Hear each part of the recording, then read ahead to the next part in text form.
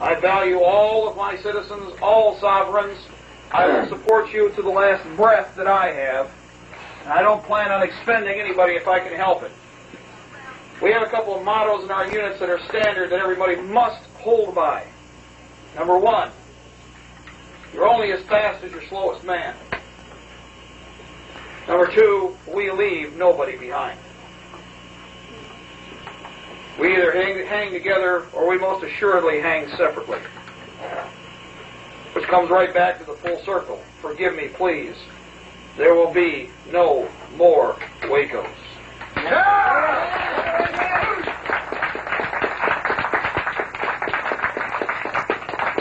If we have to come across the country to help you, we will. It'll be a surprise. We don't need to go into details. Also remember, it doesn't mean we can send the whole army of Michigan against them. But as I saw in the other event, we didn't need the whole army. We just needed some good men.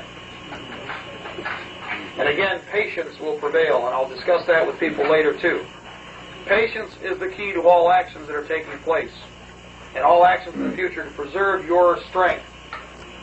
It takes a long time to grow a patriot, by the way, doesn't it? Yes. We value every one of our human lives.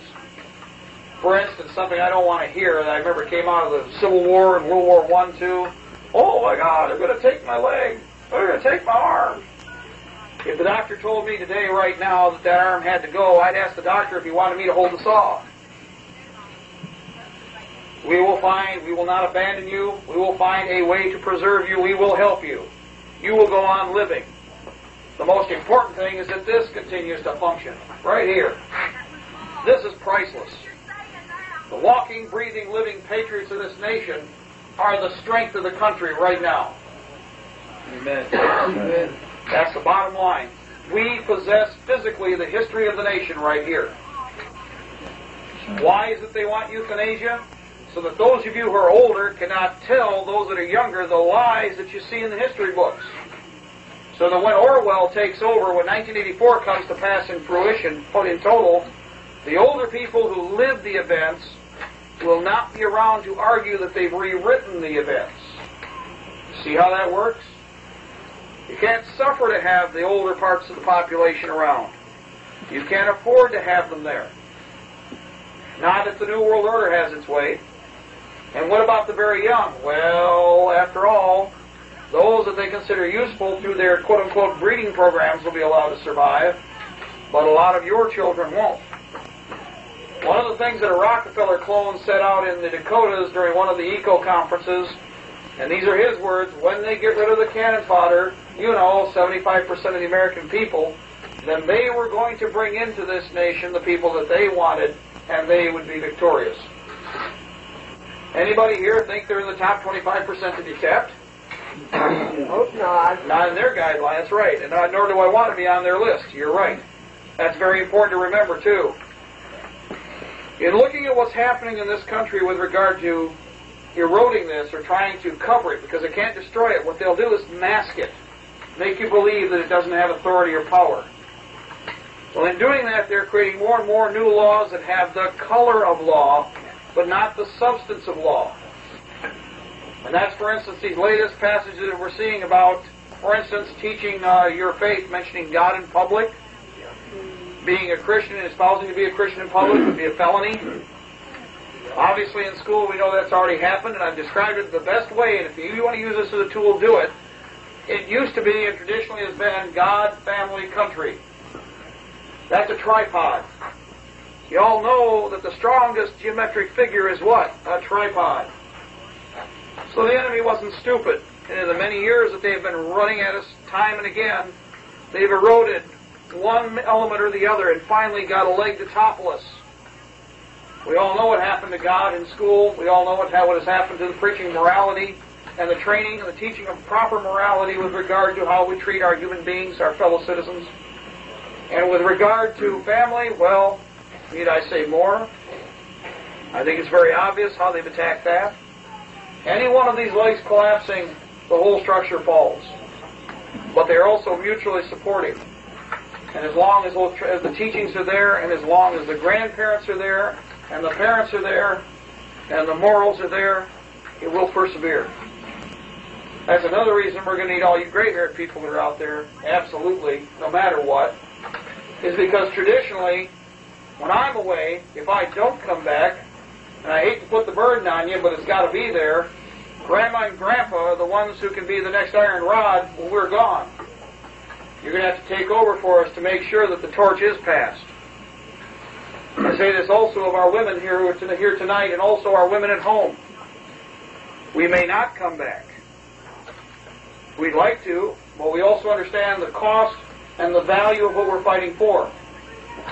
So you had better make sure that when we leave, you make our expenditure worthwhile. That you cherish what we've done because we're willing to expend ourselves if need be. Then you get to hold the torch too, and you get to run with it the rest of the way. I'm counting on you to do that. Now, I guess we carried on for a bit. What I'd like to do is, because there's a lot of people here, question and answers, because I know there's always something somebody's asking and wants to ask that I usually don't cover. Just go ahead and raise your hand. We can go ahead. Anybody? Yes. Do you feel that they hit us from all sides with the UN, like under a FEMA action or something? I mean, with these UN troops stationed around our country at this point, yes. Do you think they start in our cities, for instance, or do you think that they may hit us from all different regions, as they call them? Well, the regions as they're looking at, we're looking at it right now, is they have to go with a lightning action across the country. They have to have a national emergency. They can't afford, in fact, even when they do this, I do not believe that they will be able to roll fast enough. And we've already had our Lexington with Waco and with the Weavers. Concord is next. And we will know by the smoke on the horizon, we're going to know when the time comes and the flames rise, that we are going to have to resist this time no matter what, if we are to cherish and protect this document. Now, as far as their effectiveness, it will vary depending upon some of the fanatics that they've hired. It will also depend upon their clandestine elements. See, what they'd hoped for with all of you, and this is what they did not expect, is organization. They wanted riotous, angry, fairly ignorant people with regard to what was going on so that they could demonstrate the problem and then come in with a solution. Thesis, antithesis, synthesis. Create the problem, demonstrate the problem, come up with a solution that we otherwise would not have accepted. What has happened is this. We have organized, we are thinking, we are effective, we can fight. And I'm not going to be out in the middle of the street with a rock. I'm going to be down range with an .06 at 400 yards, and I know I'm going to hit it. My dad didn't train no fool. And so for that reason, we're in the right place at the right time. We are in a mad dash for the finish line, by the way. I can't stress that enough. Now, we don't have to be 100 yards ahead. We only have to be 3 paces ahead of everything that they do. Now, one way or another, you win. And in this case, we've already had a head start. As you all know, with a lot of the work that we did, its mission was to get out to as many people as possible with no communications mechanism. You'll notice we didn't use the media. I wasn't worried about the media. We know, fact of the matter, word of mouth is the best communications mechanism amongst the Patriots. And the tapes you've seen have been all over not only the United States, but they've been all over the world. We know for a fact that a doctor up in Canada did 30,000 copies of American Peril himself. Had them commercially made, sent them to New Zealand, Australia, Asia, Europe, parts of Canada, and even some parts of the United States. He did it all himself, paid for it with his own money. What do you think that did to the system? And I know, I don't have to hear it, I know everybody made copies of something, didn't they? Oh yes, you'd better have done that, or I'll come over with a stick and beat you. Because that's what we wanted to see. We wanted to see that happen. Because by doing that, we put a question mark in people's minds. You didn't have to believe everything at that time, but all of you who've seen American Peril understand that it's now almost really a history book. It's not a, gee, they're going to do it. American Peril is already a year plus old, and it actually is in motion now. You're seeing it. So with that in mind, then you have to ask yourself, where do they go next? Well, we all know where it goes next. It's just a matter of whether or not they panic at a particular time and how they spring. And they are panicking. They're playing as many cards to create confusion as they possibly can. Somalia, Yugoslavia, Korea, White Watergate, take your pick with all of this stuff. It's a jumble. That's right, Koernke. That really was. You know what? If you remember what I said, it's a coordinated effort, just like when they went into Kuwait, when Iraq invaded Kuwait for 3 days in the national news in headlines this tall, Zsa Zsa Gabor slaps a cop. That is not national news, but that is a way to keep you busy watching this while they go for the short hairs. Right. That's exactly what they did. And now again we see it with, after all, you all know the most important piece of news in the country is some man getting his private parts cut off, right? Yeah, right. Okay? 3 solid weeks of that. When that was done, 3 solid plus weeks of the Kerrigan situation. And we're from Detroit, so we had it right in our face. Trust us. The first question you just had to ask was, what will this do to the world of figure skating? You're in the middle of a summer environment here. Anybody here go figure skating today? You're down in Florida. Can I ask you something, please, Mark? Yes. In the United States, right? How many think we have organized members in the militia in the United States between different states? Between all the different groups? Yes, sir. I would guesstimate a minimum, an absolute minimum of probably 3 million to maybe 4. 4 million? Yes, that's effective. You've got to remember a few things that are in place. The different elements that are still around from the older days that actually they passed on the flag. The Minutemen are still alive. They're still around. I used to belong to Minutemen back in '62. Okay, the Minutemen are still there, and a lot of their children have passed on, are now of age. You're seeing the Sons of Liberty. You're seeing a series of other traditional militia formations, including Home Guards, which are in 17 states of the Union, that are in place still. In fact, ours, we were trying to find out for the last 2 or 3 years who was in charge of Michigan's Home Guard. In the last month, one of their officers came to one of our people and related a story.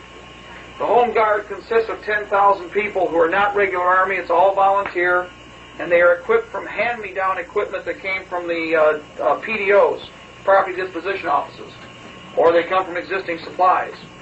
Well, about a month ago, the state had the Fed commanded to take everything that the state militia had and ship it to Indianapolis. Now, wait a minute. Why would they do that? Because it was a Home Guard unit. It's not a combat unit. Its mission is to stay inside Michigan. Well, this isn't just happening in one part of the country. They're trying to do this all over the United States because they perceive the American people to be the threat to the New World Order. Not a foreign power, not foreign nationals, not some invader. The American people are perceived to be the greatest threat to what they are going to do to this country. And so that's how they've targeted us. And many good officers, by the way, and this is the other thing I'll point out. The minimal is because I do believe that overall, between the unorganized and organized general militia, that we probably have a total of maybe 8 million. 8 million? It could be that high, and that we have to allow for the fact that you are only one of many nets, and I don't even want to know where they all are. But I'll say this, I've had many good men come up to me, and we've had one point of contact in the last year. All they said is, we will know when the time comes. Thank you for being there. I don't want to know who they are. But I know some have offered regiments, some have offered battalions, some have brigades. We know that some of the formations, beyond a shadow of doubt, are in excess of 5,000 men per unit. We have our own artillery. We have armor. We have aircraft. So we are not, without resources. How they're used is important. And they have to be used preciously and carefully. We can't sacrifice them. That's very important. Yes? On the same line of thought with our military and our police, they are not our enemies. Could you give a guesstimate of what you think will turn the gun on the enemy? Well, of all of the guardsmen that we've had that have either sat in my home or been to meetings, or they've also met in the field, most have said, although there's a few that are still in a quandary, some of them walked away in brain fart, because when they realized that all you were out there, they realized it's not going to be a cakewalk. But of them, 99% have said this: whoever it is that gives them the order to shoot American people, they shall turn and kill them first.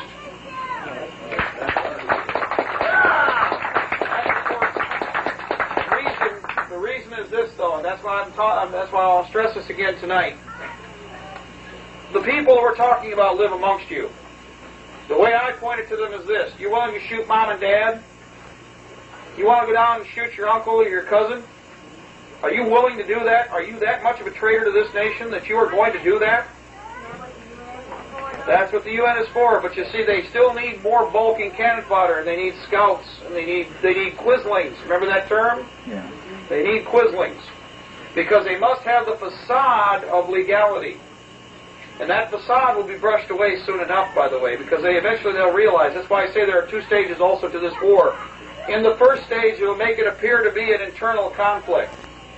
As more of the American people realize and perceive the threat, a lot of the Sunshine Patriots will come along for the ride after you've done a lot of the work. But as more of the American people realize and perceive the threat, a lot of the Sunshine Patriots will come along for the ride after you've done a lot of the work. But when that happens, the New World Order will realize that if it does not go full tilt, and if it does not wage total war against the American people, then it shall fall forever. We will be able to stop it for this generation, and we will be effectively able to educate and structure a defense for future generations again, and we shall openly declare the threat. They know this, and that's a very testy time for them. Yes? Oh, I have Follow. my helicopter in my yard every day, in the airport right next to me. And he's saying that it's a company called Tech-Try. They're in training, Tech-Try. Are you familiar with that? No. They're looking for pot in the residential area. Okay. This time of year they are. Man, they use black helicopters. They've been out here already. Yep. Oh, here, wait a minute. I'm sure that's difficult. I'm sorry. Okay, way in the back, and then you next. Yeah. Have you seen any markings on any intersections or back of signs? Have you seen any on your trip down here where they're straight down towards this area? As a matter of fact, we saw some, and I received some pictures which we haven't gone completely over yet, that should be back up in the office by the time we get back up north. One thing we did see that was interesting on the way down were a series of light dots on overpasses or on signs that overhung the expressway. From the sides that could not be seen, and head on, they were about the size probably of my finger, and they were like domino sets, domino markings, in groups of 2, 4, and 5, with 4 dots at the outer points and a dot in the middle. Code. That's obviously a code that marks a route. Yes, sir. In different parts of the country, we're seeing different techniques used with regard to what markers are involved. Where we are, we got the colored rectangles you're all familiar with, and some of you have even seen pictures of. Then we had the numbers show up next to them, and the numbers rate an area, rate a target that's near the sign. That's very obvious once you start to travel 60 or 70 miles of a route. A 0 or a 1 denote a country road intersection. A 2, 3, or 4 usually denote a residence or an apartment complex. Anything higher, up to just below a 10 or a 10, usually are some prioritized targets a little bigger, like a small farm. Large farms, grain elevators, and factories are 11 through 13. So they've already prioritized what are considered to be important objectives and what are low objectives. Also, if they're using the route markers as a form of contact for individuals who do not speak very good English and are not familiar with the road net, it is very important that they have a simple system for identification. And by being able to give a mile marker number, which are these new blue ones, you might have seen some of them. They're not the green ones everybody's familiar with, but they're blue. And they're about this large. They are at a white trim, blue marker, and they have a map compass symbol next to them, north, south, east, west. These routes earmark the particular area, the route. Then you have, of course, the colored marker, the red route. So it's mile marker with direction, color, and a number, which also gives them a point reference on the map. This assists the pilot, I'm sure that this is how it will work, because too many heavy lift helicopters are involved in these operations. They brought out of mothballs a lot of big helicopters. A lot of CH-47s, a lot of CH-54s and 53s. And almost every one of them now are flat black, no markings, no ID, and impossible to signature. What their purpose is, once they transport troops in, they can bring prisoners out. And it's very simple. If you've seen the plastic handcuffs, cheap as cheap can be, wad them up with the handcuffs, fill up a 5-ton truck. When the time comes, Comrade Strolenko takes his red smoke, picks up the phone. I have 5 truckloads full. Biomarker 14 north, red route, 1. Helicopter lands. Prisoners get taken over to the chopper. You run your shackle irons through there, and it doesn't need to be nothing more than the thickness of a handcuff chain. And you run it through the legging points and the grounding points inside the helicopter on the floor. The prisoners can't go anywhere, and once they're in the air, it's impossible for them to be repatriated. They can be taken right to a detention area, dropped right inside it, disgorged, sorted, and the chopper can go on to perform another mission. Now, in addition to this, something we just recently found out, which is becoming very obvious, is that we have a rating system, black, gray, and white for prisoners. Black prisoners would be such as all of us, I think, here. Obviously patriots, aggressive, or perhaps a threat to New World Order operations on the ground, wherever they occupy. Gray are individuals that are questionable. They may be detained for a period of time right there on the site, and then would be released, or it would be determined by an interrogator whether or not they're taken on with the black-rated prisoners. White prisoners would be stopped, interrogated, and released because they're either friendly or they're non-patriotic. In other words, they're neutral. They'll become the Quislings later. So they already have a rating system, and that's been positively identified, and we have seen several examples of that. Now, mostly they've been training in New York with this system already, and we believe they've also been training in other sites. We have many of the detention sites now photographed, not just suspecting where they are and knowing the approximate area, but we have many people, patriots like yourself, who've gotten up, went out, and have identified the sites. Not just the larger complexes, but many of the first level holding areas out in the boondocks. In our area, we have 2 or 3 new ones that are fairly large. They're obviously going up. In Michigan, for instance, as opposed to Florida, where we've seen some markers in different locations, but not all routes, the ones that we have seen are up above Tampa on the secondary road. And I think if we open up the map, we could give you the road coordinates. Yes. Mark, isn't it time now to mention that sign? Well, what I would do is this. You might think about going out at night, taking your cold chisel and knocking off the bent-over bolts that are there. Yeah. Run a new carriage bolt through and put a thumb nut on it. Down the road, you might want that convoy to go somewhere else. And when it goes where it's supposed to, boom, boom, boom, boom, all of a sudden you got 5-ton trucks, lots of rifles, and you've liberated a lot of prisoners. Then you take the thumb nuts and you put the route back together, and wherever somebody's looking for that convoy, it isn't. You see? So you don't necessarily want to destroy it. Now what we found is this. Well, thank you. There's a couple interesting things here. Number one, a lot of the markers do not seem to be all that reflective, which was a mystery to a lot of people. We do believe that they are fully infrared sensitive and probably accumulate heat during the day and can be seen with good night vision. In fact, it's been tested in some areas that's true. Down in Texas, they took large magnets at night and went up to where the markers were, and they found that in the dark, when they brought the magnet up to it, the magnet activated some form of sensitivity device on the material, and it glowed. So with an electromagnetic field, they can be activated. Why is a good question. That make them illuminate on their own, perhaps. It makes it easier to identify, obviously. So as far as how the technology is based, we don't know everything because on this. In the Carolinas, a series of coordinates started to show up on intersections. One of the gentlemen who called us identified the coordinates as artillery markers of the type that he used during the Vietnam War as a forward observer. And these, of course, are around military facilities. At first, only 1 or 2 intersections were marked. Now, all of the counties that are near the facility have been gridded with artillery coordinates at each intersection on the backs of the signs, just like the markers. So there's a wide array. Another one that we've seen you might want to watch for. The sign markers are about so large, but now they have a series of hold dots. And we don't know what those do, but chances are they activate also, and they glow in the dark, or they can be seen effectively with sensors, with night vision, or with infrared. It's possible. Excuse me. Anybody else? Mark. Oh, yes. Okay. No, go ahead. Go ahead. All right, number one.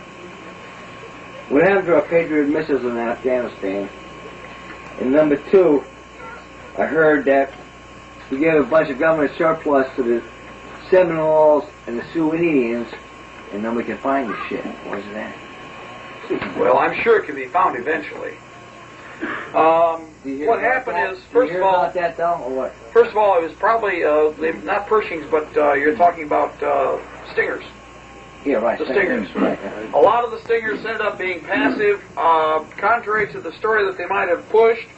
What I think happened with the Stingers is that some of the components were designed to, over a time, break down.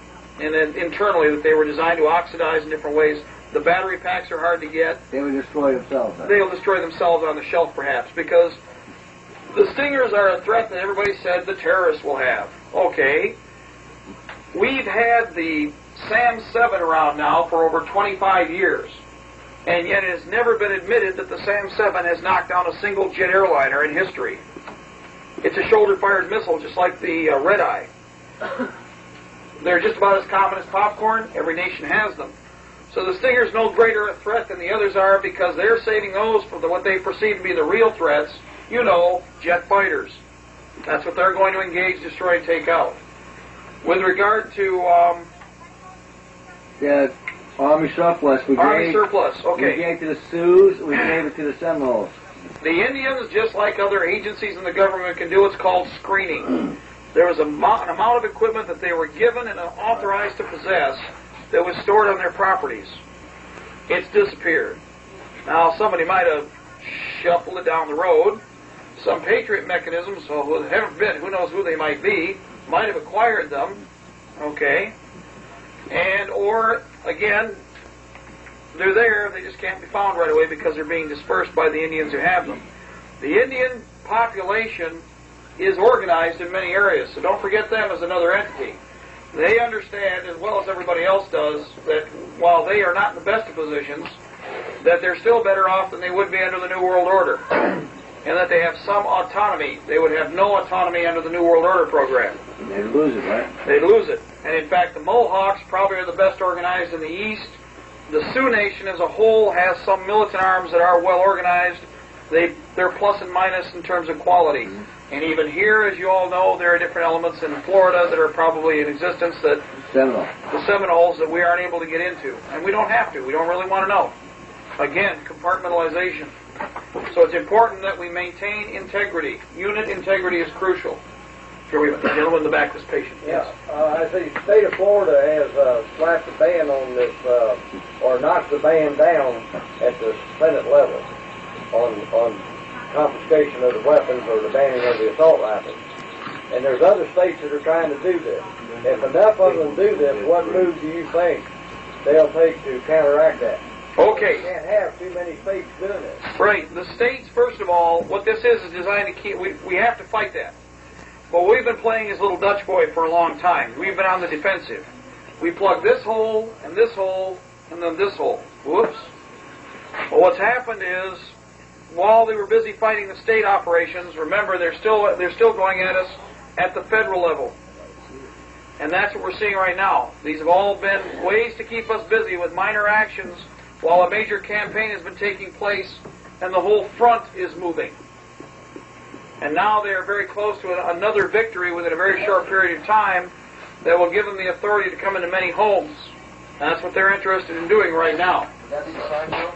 Omnibus Crime Package, S8, along with 3355, which includes our discussion about the Hong Kong police being recruited into the FBI, DEA, and ATF inside the United States. The reason that they're doing this, 100,000. Well, there'll be a large number. They'll be incorporated in the National Police Force when they're done. What they need them for is not so much that they're that great a mercenary, but they have experience with all of the electronic warfare technology they're going to use on us, like the smart card that they want. Hong Kong has already had this. All of their cars already have sensors in them, and every car can be tracked 24 hours a day in Hong Kong, period. What they're doing is taking and hiring the people who have good experience in how to use the technology and bringing them here to use it against us. And that's their primary mission. Also the chip. They've had experience with using the chip, and they've been employing it in different ways in the past. These people know how to use it, how to track it, how to identify quirks in the system, and that's why they're being brought here, so it can be incorporated the rest of the way. Once the S8 bill is merged the rest of the way with 3355, which is all that's waiting to happen, the bills have passed. You've got to understand that. I can't stress that enough. When the NAFTA treaty and the Brady bill passed, the crime bill passed. It's just like everything else. Watch this hand, whoops, we got you by the short hairs again. It's that they did not believe, and they were right, that we would accept 2 helpings of what we call shit pie at one time. No matter how much sugar coating you put on it, people would start to think. The thing that's happened here is this. I got to explain. So if you look at this as a timeline, your enemy wanted to stretch this out over a period of months or years even. What happened is, because of all your efforts, and this shows that you do count, we've pushed every one of these windows back. And now, instead of being spread out over a long distance, they're bunched up into a very short window. But because of that, it is now very obvious what the overall program is, and that's what scares the hell out of them. You can see it. Even the inanely stupid out there, who don't want to listen to a word you have to say, can see it. And they know what's happening. They just don't want to admit it yet. You know, panic hasn't sent him back here. In your opinion, and I know it may be difficult, for the non-patriot people who are the non-believers, how long do you think it'll be before this will be so evident that they'll see it? And how much time do you think it'll be before this whole thing starts to mushroom openly? We're in the middle of a window right now. Well, before we came down here, in fact, you were one of the first groups that asked if we could come down, and we based everything upon coming here, really. Everything mushroomed out from there. We can't tell you some very nice experiences here in the last few days. I mean, by visiting hundreds and thousands of people. But we're in the middle of it. We were almost trying to decide whether or not we should be on the road right now when we left a week and a half ago. Because it's very bad to be halfway across the country away from our power base with what might be happening in our homes. But we had to balance that with the fact that we can't stop right up until the last minute to try and organize better and to bring the Patriot Movement in the same direction. To understand, there's a problem I have, and you all heard different things, and I want to touch on this to really help here. Thank you. I have heard this time and again, and I do not want to ever hear this, and you will not hear me dwell on this subject. We will not backbite each other. We must not have fighting amongst the Patriot elements. That's right. Your enemy laughs at you when he sees that. He's laughing all the way to the bank when he sees that. He's chortling in his pocket. We may have disagreements amongst ourselves. We must talk privately about that. Okay? Now, there are some things that are not acceptable that have to be contained. But, overall, we must show a consolidated effort in which we have a common goal. And don't forget that. Okay? Even if we may not fully enjoy what it is that somebody's saying over here, the enemy of my enemy is my friend. And if that person's busy dealing with the same problem you're dealing with, that's that many more bullets going down range that you don't have to worry about. They're going the right way, not over here. Okay? So keep that in mind always. Yes? Question. What is the degree of trust or control the UN has over its foreign forces? Because wouldn't that be actually embarrassing to them that they ship foreign troops over here, and the first thing they do is walk over to us and say, "Hi, I want to join you." Yep, exactly.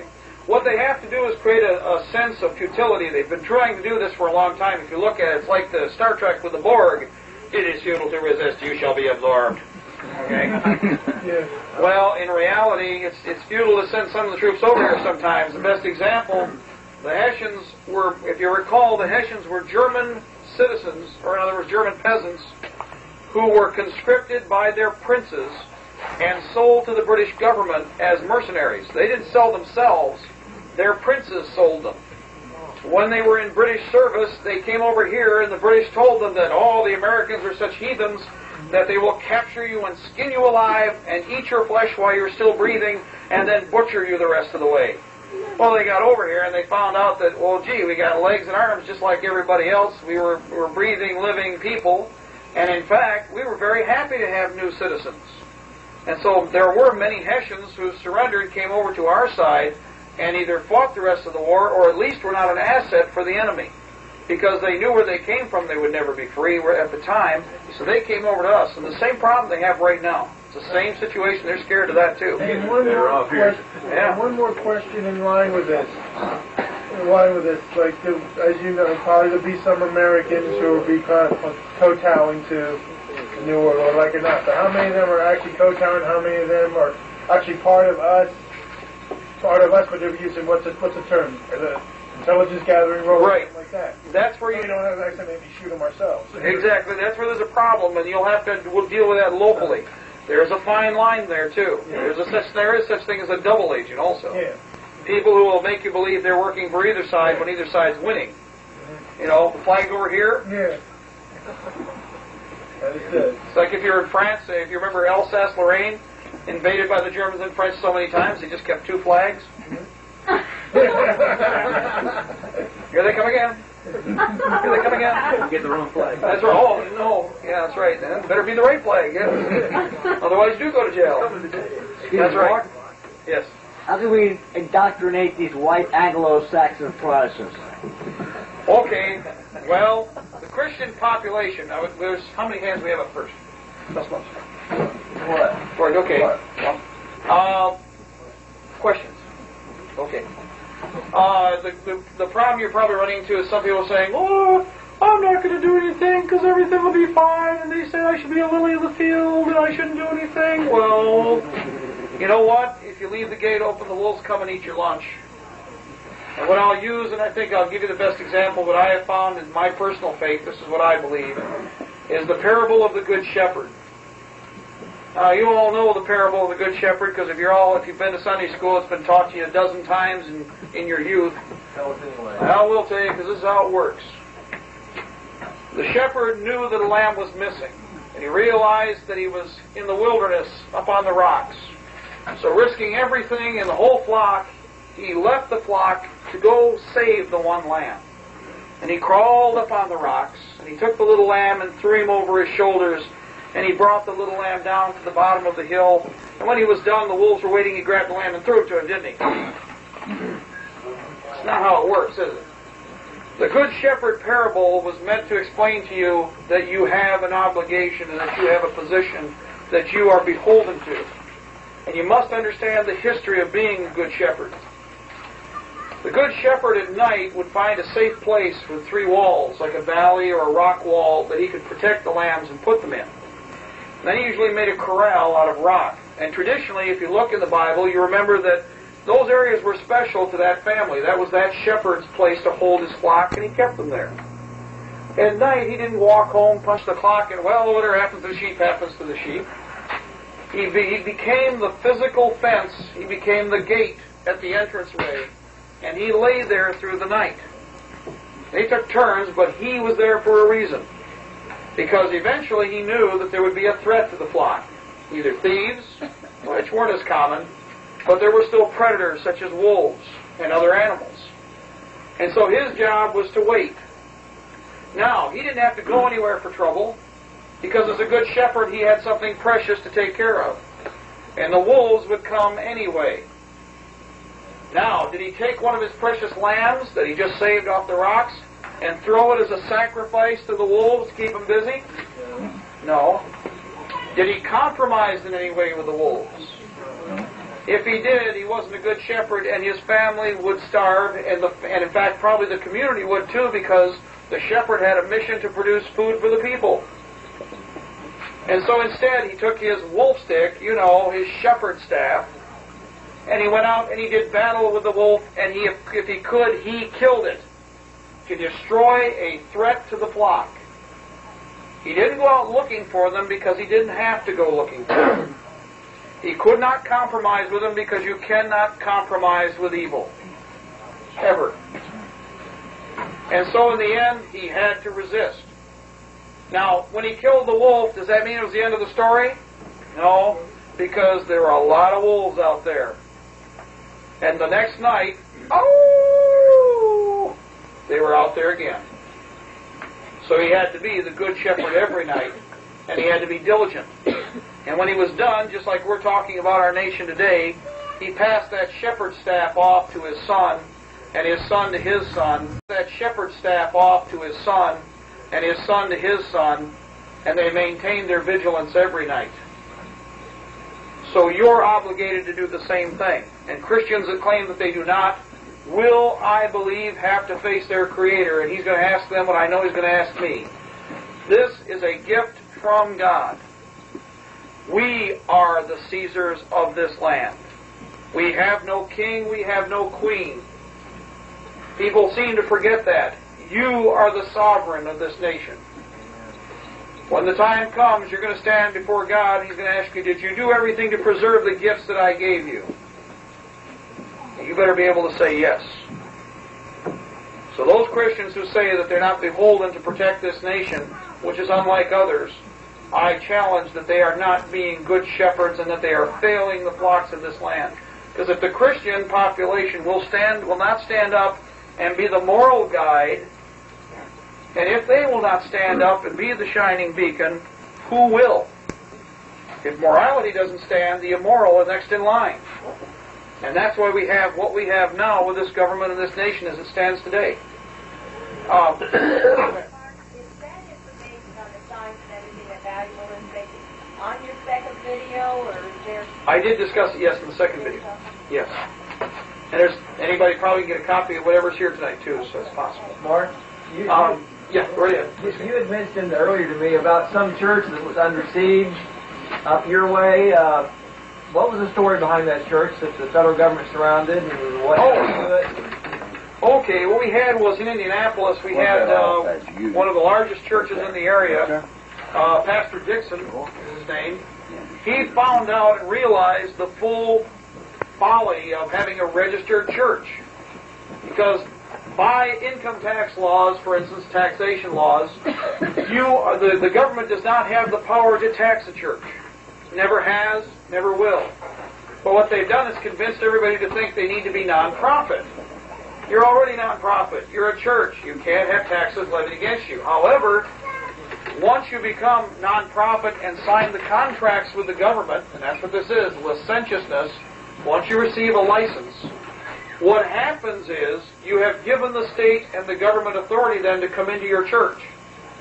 Well, what they decided to do with this church, as many others have done across the country, is to disenfranchise themselves from this contract. When they did so, the federal government demanded the records of the church. They wanted the names of all the members. They wanted all of the financial records. They wanted all the data and information from that mechanism. Why? Because just as if you've ever been with the JCs or the Rotary or anything else, if your nonprofit organization goes belly up, all the records are to go to the government. And they're held for 7 years there before they're then put into a separate trust again and locked away until such time as that organization is resurrected. Well, they were going to try and punish the church, and they were going to have the lists of all the evil offenders.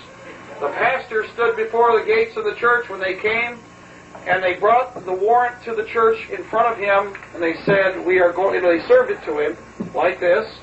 He took it up, folded it, and stuck it back in the pocket of the federal agent that was there.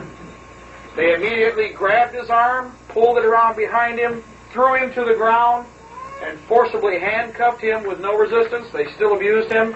They dragged him away. They charged him with assaulting a federal officer. For 6 to 7 days, members of the church, and this has a 10,000 member congregation overall, at any given time at least 5,000 people attend this church. It's an independent church, not affiliated. They were under siege for 7 days with people inside armed trying to protect the church from attack. This was about the time that Waco had taken place, and they probably could not afford a second situation like this.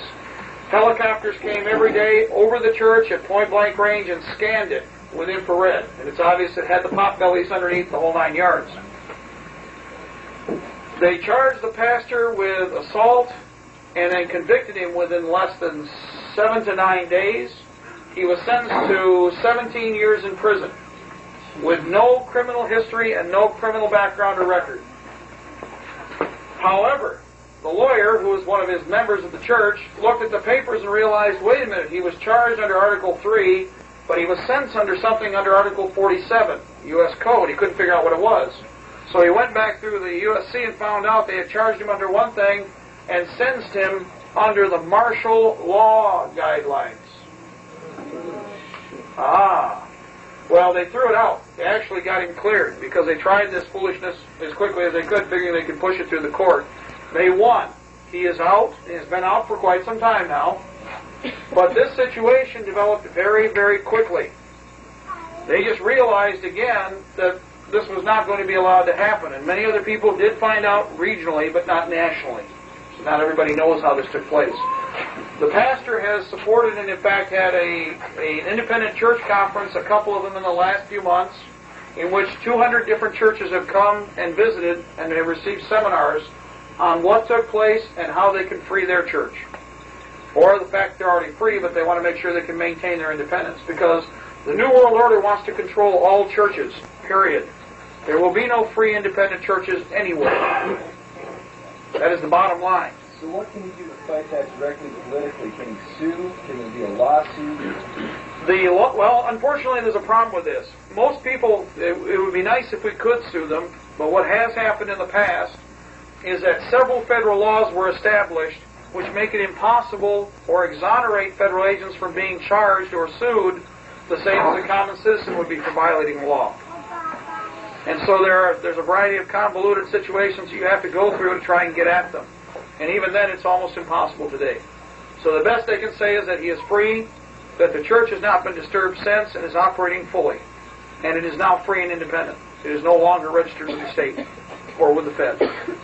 So it is good with respect to that. They won what they wanted, but they had to pay a price. It's not enough, though. I agree.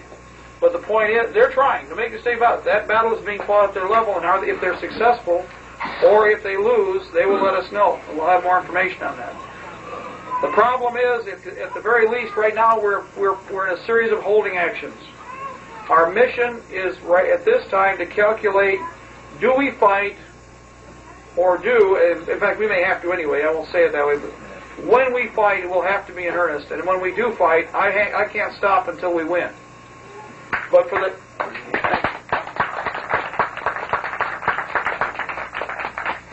the time that we have, as long as we as patriots can hold them back as linemen, we're busy pushing the line back and wherever we can.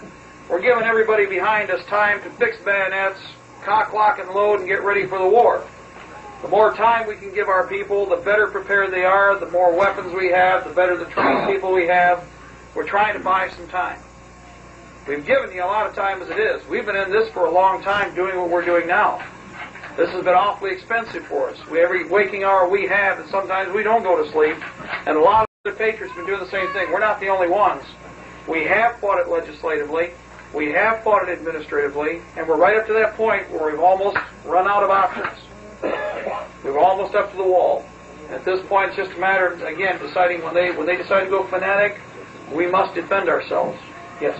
Mark, when you talk about never again with the Waco type incidents, you say this church, for instance, a lot of people asked us when we're disseminating this information to them, how are we going to handle the next one?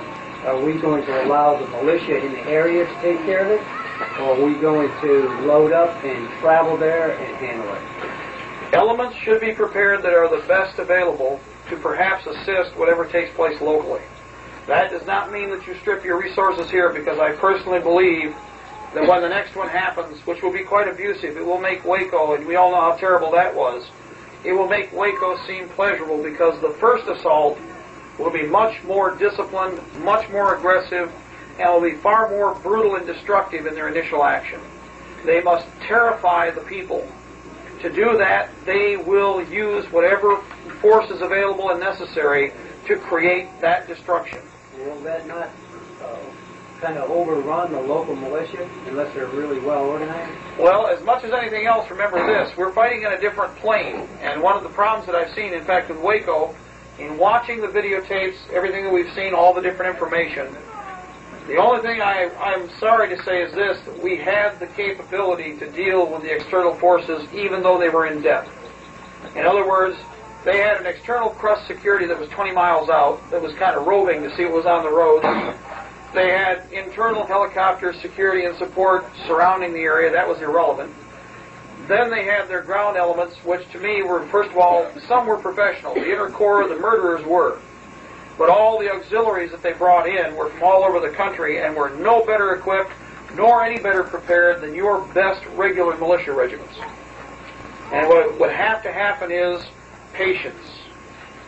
There was a 51-day siege there. Personally, by day 22 to 25, that situation should have been in our hands. And in looking at it overall, we could have dealt with the threat. The armor was irrelevant. I've seen the internal photographs and the internal videos that were done by the FBI and the ATF. With that photo intelligence, I can lay down a complete overview and explain to you what they were doing from the outside. Knowing that, we could have effectively disemboweled them. The armor would have been ours. The helicopters would have been useless. And we could have laid siege to them in reverse. Actually, I wouldn't have done it. I would have actually eaten them alive. And it would have been necessary. It would have been an option. Yes. I don't mean to interrupt you. I need to make just a quick announcement. No, go right ahead, please. Play a little devil's advocate. Do you think maybe the Waco was a test to see if we could draw something out, to see if we could draw a militia out? Well, to test the... They wanted to test to see, first of all, if we were willing to react and how far they could go.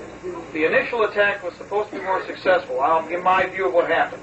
It seemed like they didn't keep going in. In other words, they stayed outside shooting. They really didn't, the whole crowd normally charges in and something like that. That's why it kind of acted a little funny, like maybe that's what they're looking for, kind of not really charge in and just cause this standoff to see if they could draw out, a bigger, to set march along. You mean with the initial attack?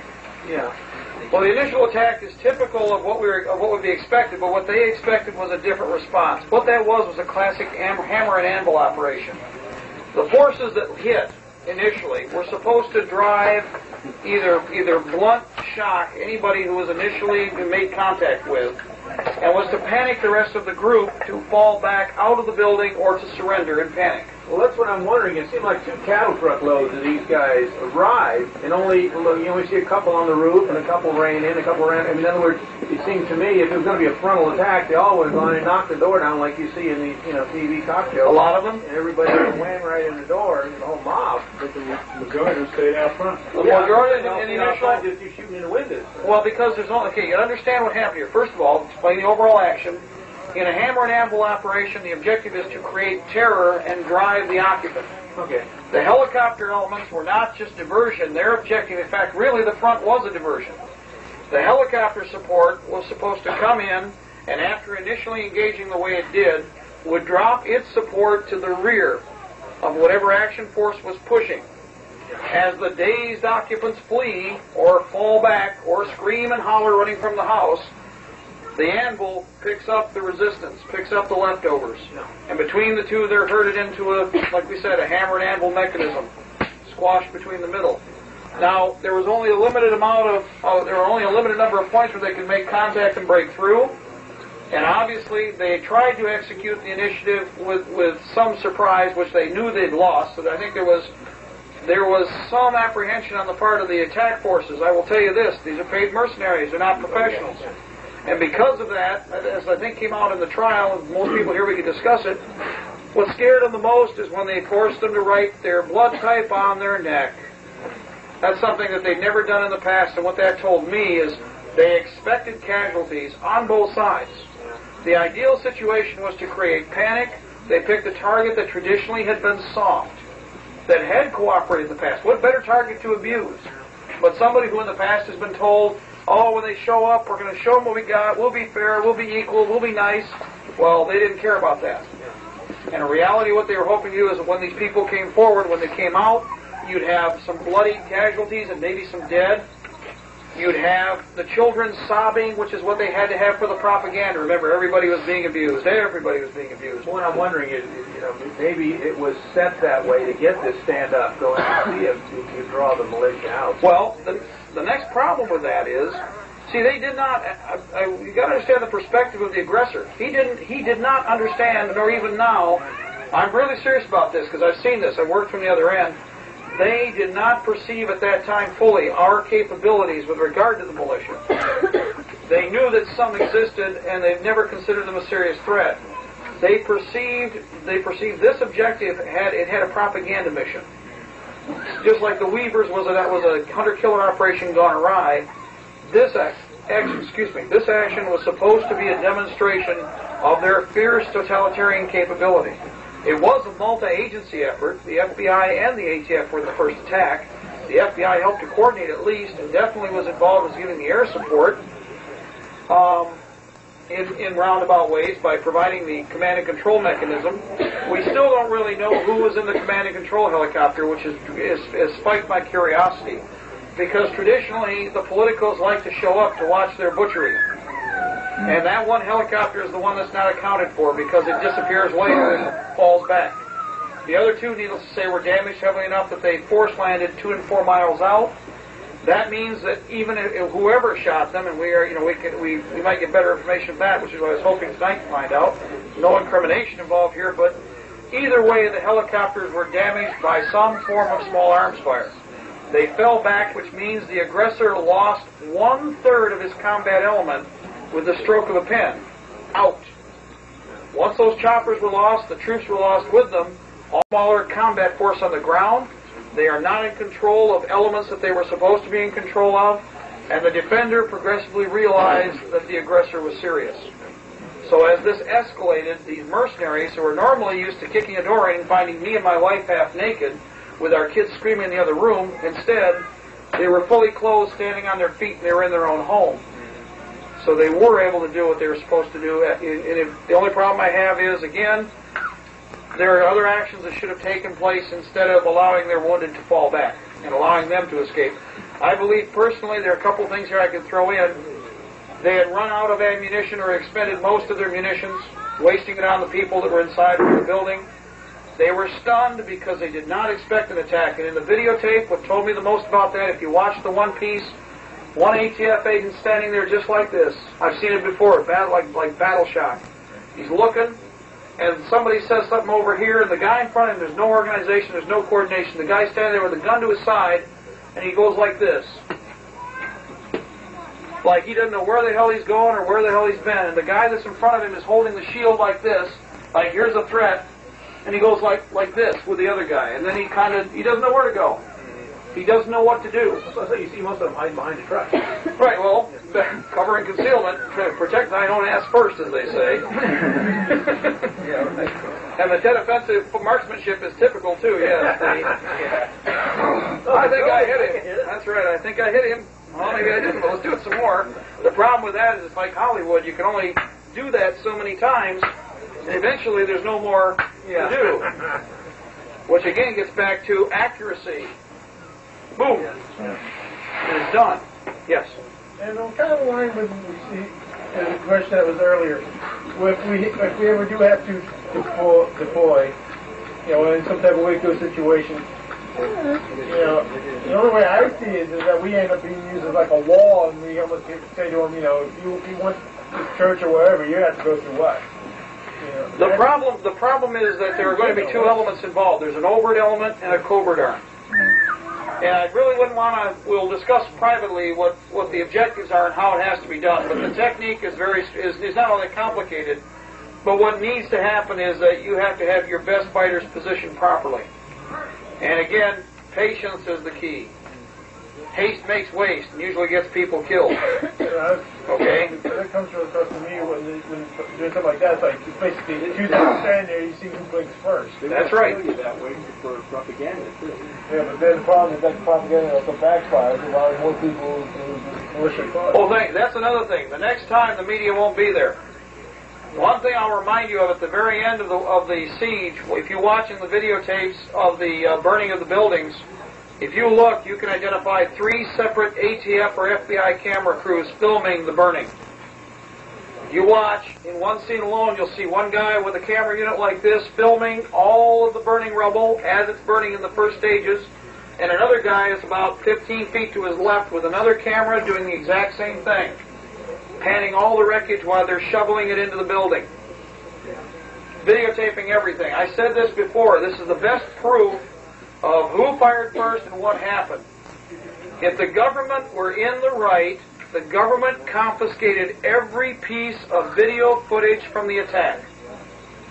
They could demonstrate their quote-unquote innocence by simply showing the cameras that were running from the moment they jumped out of the cattle cars, not just little bits and pieces. That's why they had to edit it. But what showed me the obvious fact that they were lying is when they got to the explanation of what happened at the very end, after everything was done. If you'll remember, not a single piece of photography or videotape footage was used at all. That tells me that if they knew that if they'd opened up that Pandora's box, that's the first thing that I'd do if I was standing there and say, I'd like to see the rest. When do we get to see all of it? You see, they wanted everybody to ignore the image.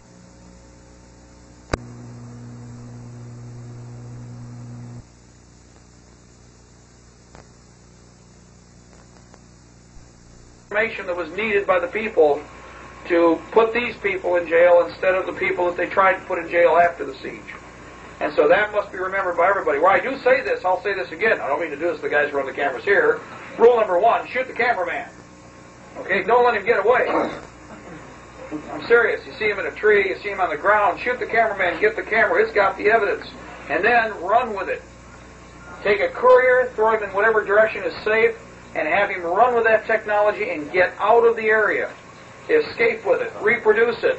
These things are terrible. You can copy, can't you? Yep. That's got to be done in the future. That's if we think we'll be able to fight legally. I don't think it'll be possible after this because they cannot afford another situation like that to develop. So they won't let it happen again. Not the way they did. I have another question that's important from your aspect of being militaristic minded. If David Koerner should have been allowed to write a 7-seal manuscript as agreed upon, everyone would have come out. What do you think would have happened to the evidence, to Mount Carmel, to certain people, well, to the survivors that would have left the building? If that scenario were to have happened. If they would have allowed that, it would have been a bad situation for the Fed, and that's why they couldn't. I said that before the siege really developed. Once that incident had taken place, they could not afford to let the people. They had to continue to compound the situation. They could not afford to let them leave unless they could force a situation that would destroy the physical evidence that would damn the government on this.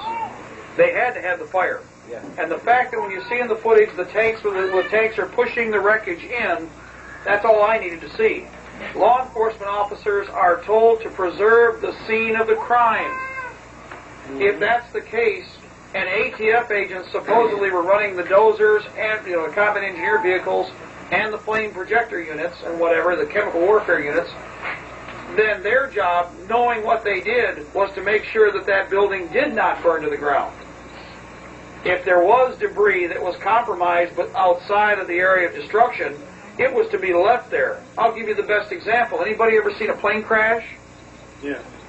After a plane crash, we'll take chunks of metal the size of my thumb and piece them back together to find out what happened to that plane.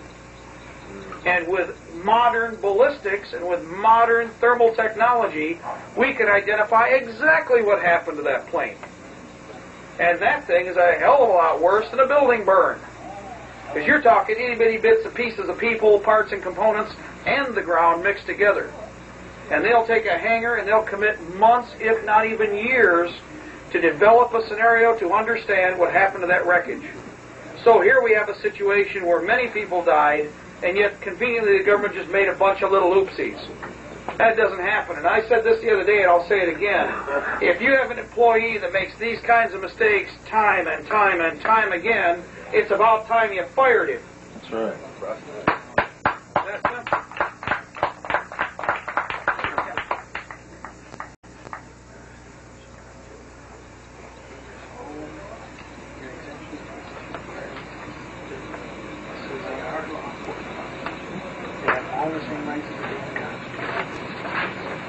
Excellent. Okay, we're just looking at your Florida State Militia cards. This is very well done. This is excellent. This is the kind of work that needs to be done. Now, this is actually organized militia. Got you, little monster. You want some bug spray? No, I'm okay. They just now, I think it's the light. Okay. I'm naturally deadly to bugs, I guess. They don't even seem to bother me down here this year. Most of you are probably already participating with the militia, but if you're not, I recommend that if you're outside an area where you're not close enough to be part of one of the regiments that are already organized, what we tell everybody to do is get your act together and organize yet another one. We need as many organized regiments completed as quickly as possible. That can't be emphasized enough. And the reason is there's safety in numbers. It's also a shell game. So if you have different elements, you can shift forces and capabilities. You can perform counterintelligence activities, creating shadow elements in some area, functional elements in another. It's very important that you adopt many practices that are traditional, that do work, that are impossible to counter in many cases, especially when we compartmentalize the mechanism the way it is. I'll give him a minute because it looks like you changing tapes? Yes, sir. Oh, okay. I'll wait. Not a problem. Mark, why don't you break it? I'll tell you what we can do. Would you like to break and eat? Because I know you're probably hungry. Yeah, if everyone's here, we're eating anyway. 3:14. They're hiding under there. I thought I heard him back there. They're ready for you to take them home. Oh, we'll probably take 2 each. Mark, you want to show that?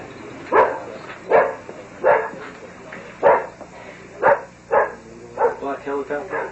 He must have caught one today, because most of them fell. Yeah. This is one during the day that was caught en masse and shot about 100 feet over the house. Approximately 100 feet, Wednesday, 5:45. We'll go ahead and pass that picture 3 around. days ago. What city? Avon Park.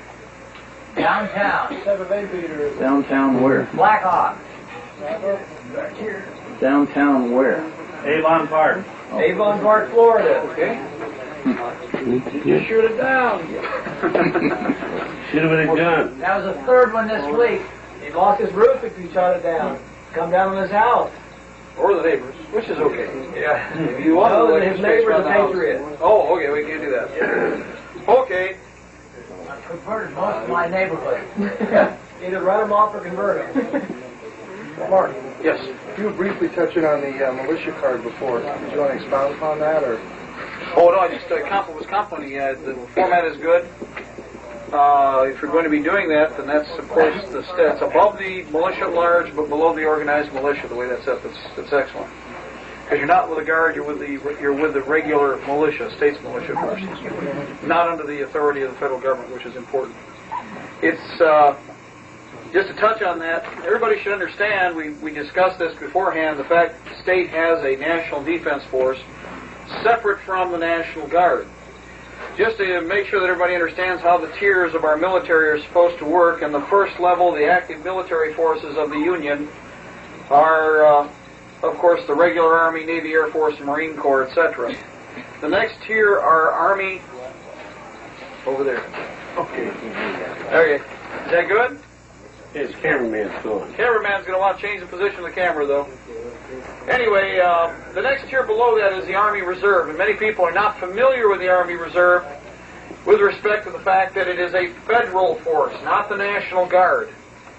When you heard about the search and seizures that took place in Baltimore, the MJTF forces that were there were not National Guard forces, they were Army Reserve, which means those were federal forces working as law enforcement inside the United States. That is against the law in direct violation posse comitatus. That specifically restricts the U.S. military from being used against the American population in any way, shape, or form unless a national emergency is declared and signed by the President. That won't be a problem. That won't be a problem, that's right. Well, actually, nobody's had the guts to do that for quite some time for obvious reasons. Hillary does. Yeah. She's the one who has the male anatomy,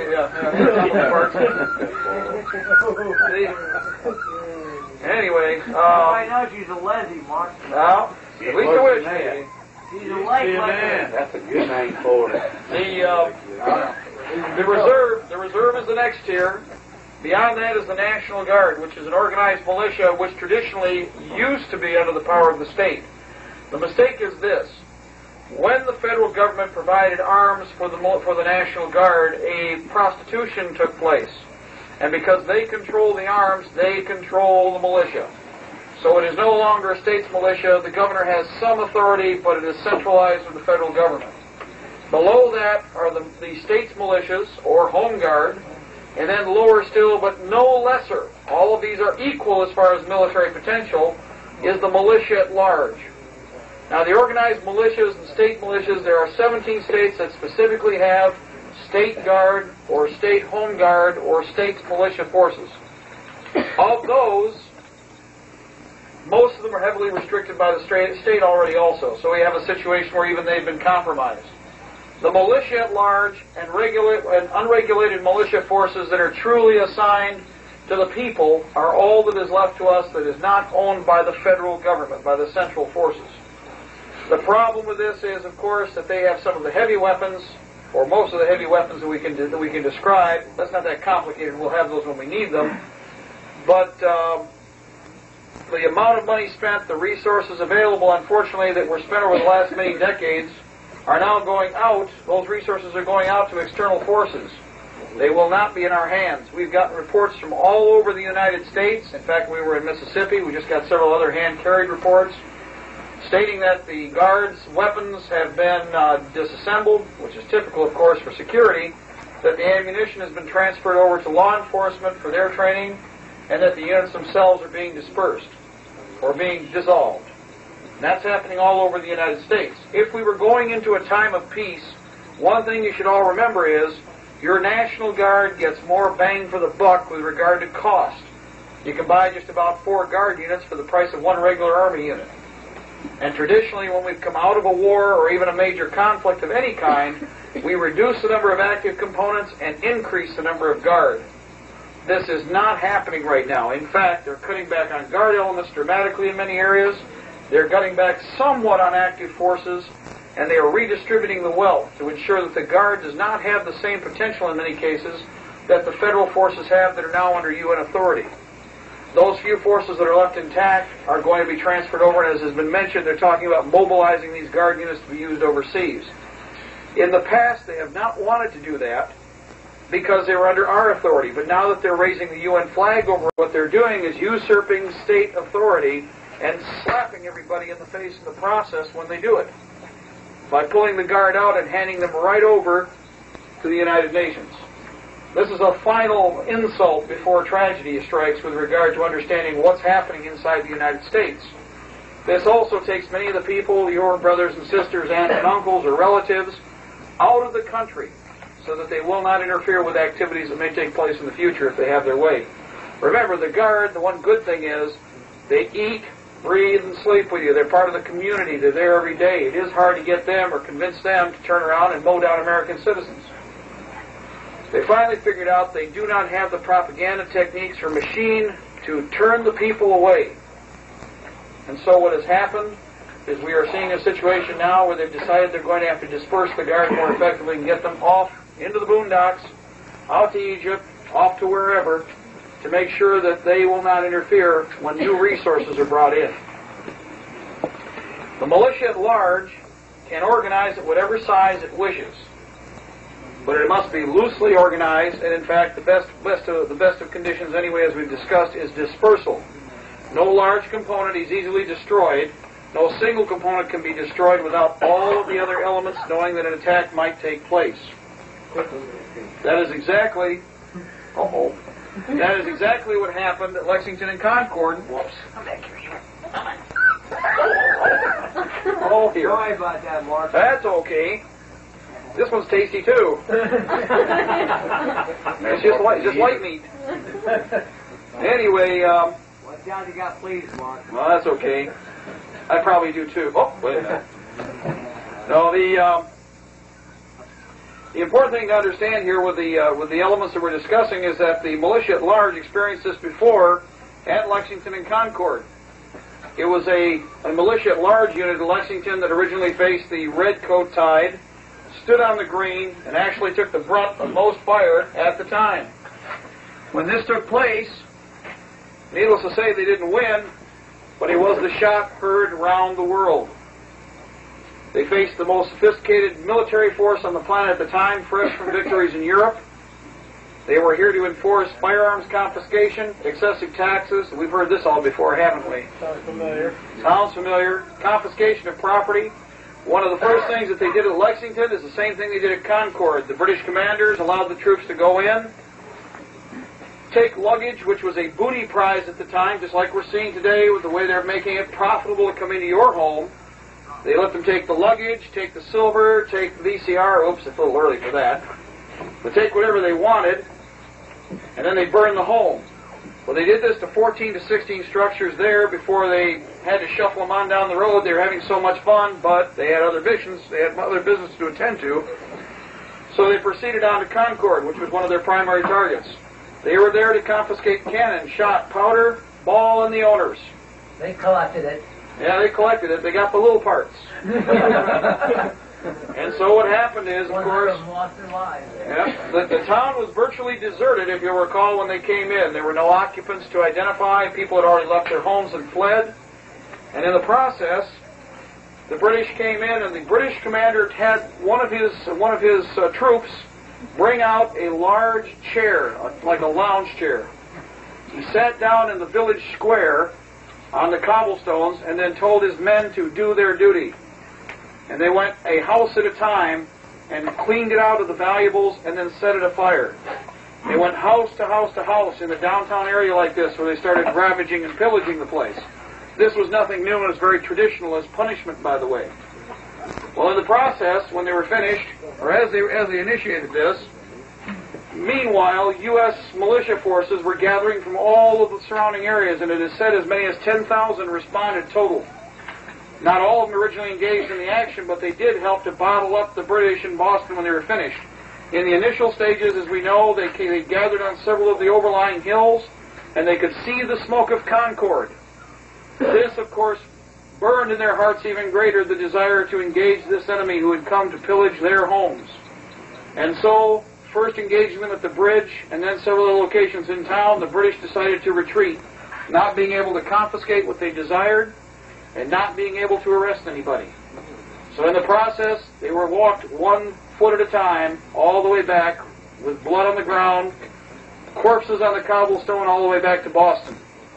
The Patriots then, of course, bottled them up for a period of time, and in several attempts to try and break the blockade, for instance, we have what is known as the Battle of Bunker Hill, which in reality was Breed's Hill.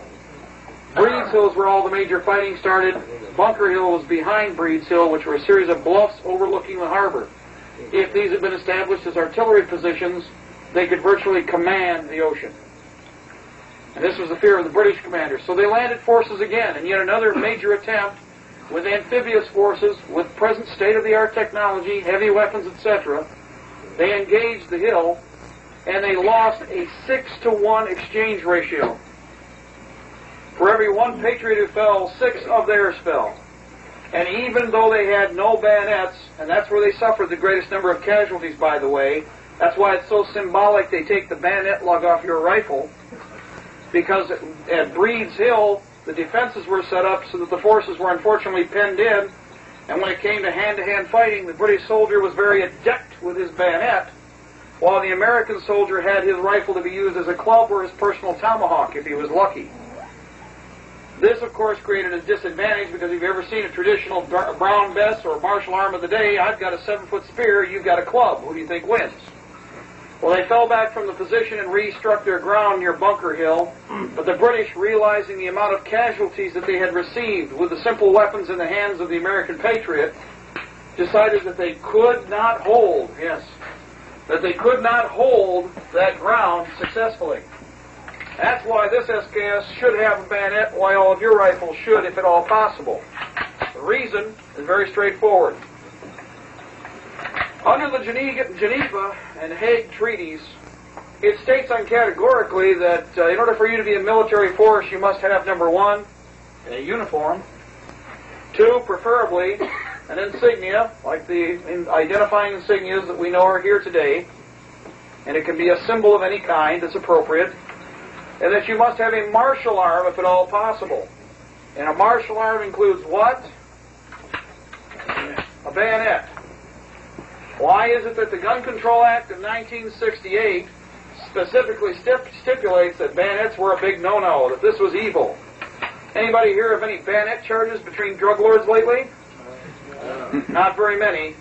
But on the other hand, if you were going to try and dictate that anybody who resists the New World Order is a pirate or a brigand or a thief or a terrorist, needless to say, you can't let them have martial arms, because under the Hague and Geneva Treaty, you are a combatant, not simply a brigand or a traitor or a treasonous thief or whatever. You're a soldier. And despite what title they try to place, the important thing is that you maintain that position. So the bayonet is important. I prefer the spirit of the bayonet. I prefer saving ammunition when it comes to the ATF, if you know what I mean. That's one of the things I do enjoy. The spirit of the bayonet is to, of course, kill. And in this case, this will do a fine job. Penetrate body armor. That's right. Penetrate body armor works just like a can opener. Thrust, twist, fire. Of course, with that close, you didn't want to shoot him necessarily anyway, but, you know. What act was that again? Huh? What act was that? The Hague and Geneva Conventions. The Hague. The Hague. Hague and Geneva Conventions of War. And there are several updates to that every so many years when they have international meetings. However, it's the Gun Control Act of 1968 where they attempted to take and make it illegal, of course, to possess a rifle or import rifles with the bayonet lug, which, of course, with the bayonet lug made them militia or military arms. They're cutting off the SKS bayonet lugs now. Yep. Now, the interesting thing about that is when you look at it from a different perspective and understand that 7277, the document drawn up to abolish the U.S. military of the United States and transfer it over to the United Nations, dictates that the American people must be disarmed too, it makes sense that one of the last things that they would do is to cooperate by altering our laws through the color of law to conform with United Nations regulations and requirements to disarm the slaves. That's us. And so instead, we've got enough of these, I think, that originally when they let these in, by the way, their logic was to give us enough to get us killed, but not enough to win. Keep that in mind. Improvise. That's right. Changed it. That's right. Improvise. 10 shots to that. That's right. Improvise, modify, and change. American people have a tendency to do that. We find something, we'll make it, we'll alter it to our desired needs, we'll make it better in our eyes. Yes. What country did we ever fight that abided by the Geneva Convention? Nobody ever has. The whole point being, that's the whole problem, is that in this case, as somebody said in a very famous movie everybody probably knows, the Geneva Convention, I never heard of it. I think that's pretty straightforward. So with regard to this, though, these rifles are much more than just a surplus item. They're compatible with our desired needs, effective, inexpensive, easy to maintain, robust. You can hand them down to your kids. Your kids can use them later. They'll get something better. If you find something you like, you can hand this on to another patriot. He can find a better weapon. But this is a good start. And if all else fails, down the road, I'm sure it'll have some intrinsic value when you carve the date in it. You know, the campaign of 96, winter campaign 97, you know, and put your initials in there. Hand it on to the kids, and they'll know who it came from. But with that in mind, that overall, these weapons are desirable, they're effective, and they're needed. Rule number one. There are some very fine arms here tonight. I've seen them. In fact, I drool over them. But this rifle here I've carried in the past, and I have no problems with carrying today. It is a very effective arm. It will do the job, and it will do it most desirably in that, 22 million Chinese soldiers can't be wrong in one way. It works. Okay? There's another 3 or 4 million the Russians made. I can tell you a little history behind that sucker that most people don't know. Well, wait. The original one was made in 1908 in the United States of America by Remington. And our government sent our men to World War I with a damn bolt-action 5-shot Springfield against grease guns in Germany. And they had that in America, and we didn't use it. And Remington quit making it in 1950, and the Russians bought up the patent rights from Browning and started making it in 1953. Just a matter of time before it goes full circle, and usually the capitalists have provided everything for the other side capable of killing most of us on the battlefield. We've upgraded our enemy. The other thing that should be considered about these arms is this. If you have 5 people to arm, better that you all be armed and then one be armed very well and everybody else be sharing a rifle. Any ever been a thought about that? You know, sure, Karen, go ahead. Doesn't work that way, does it?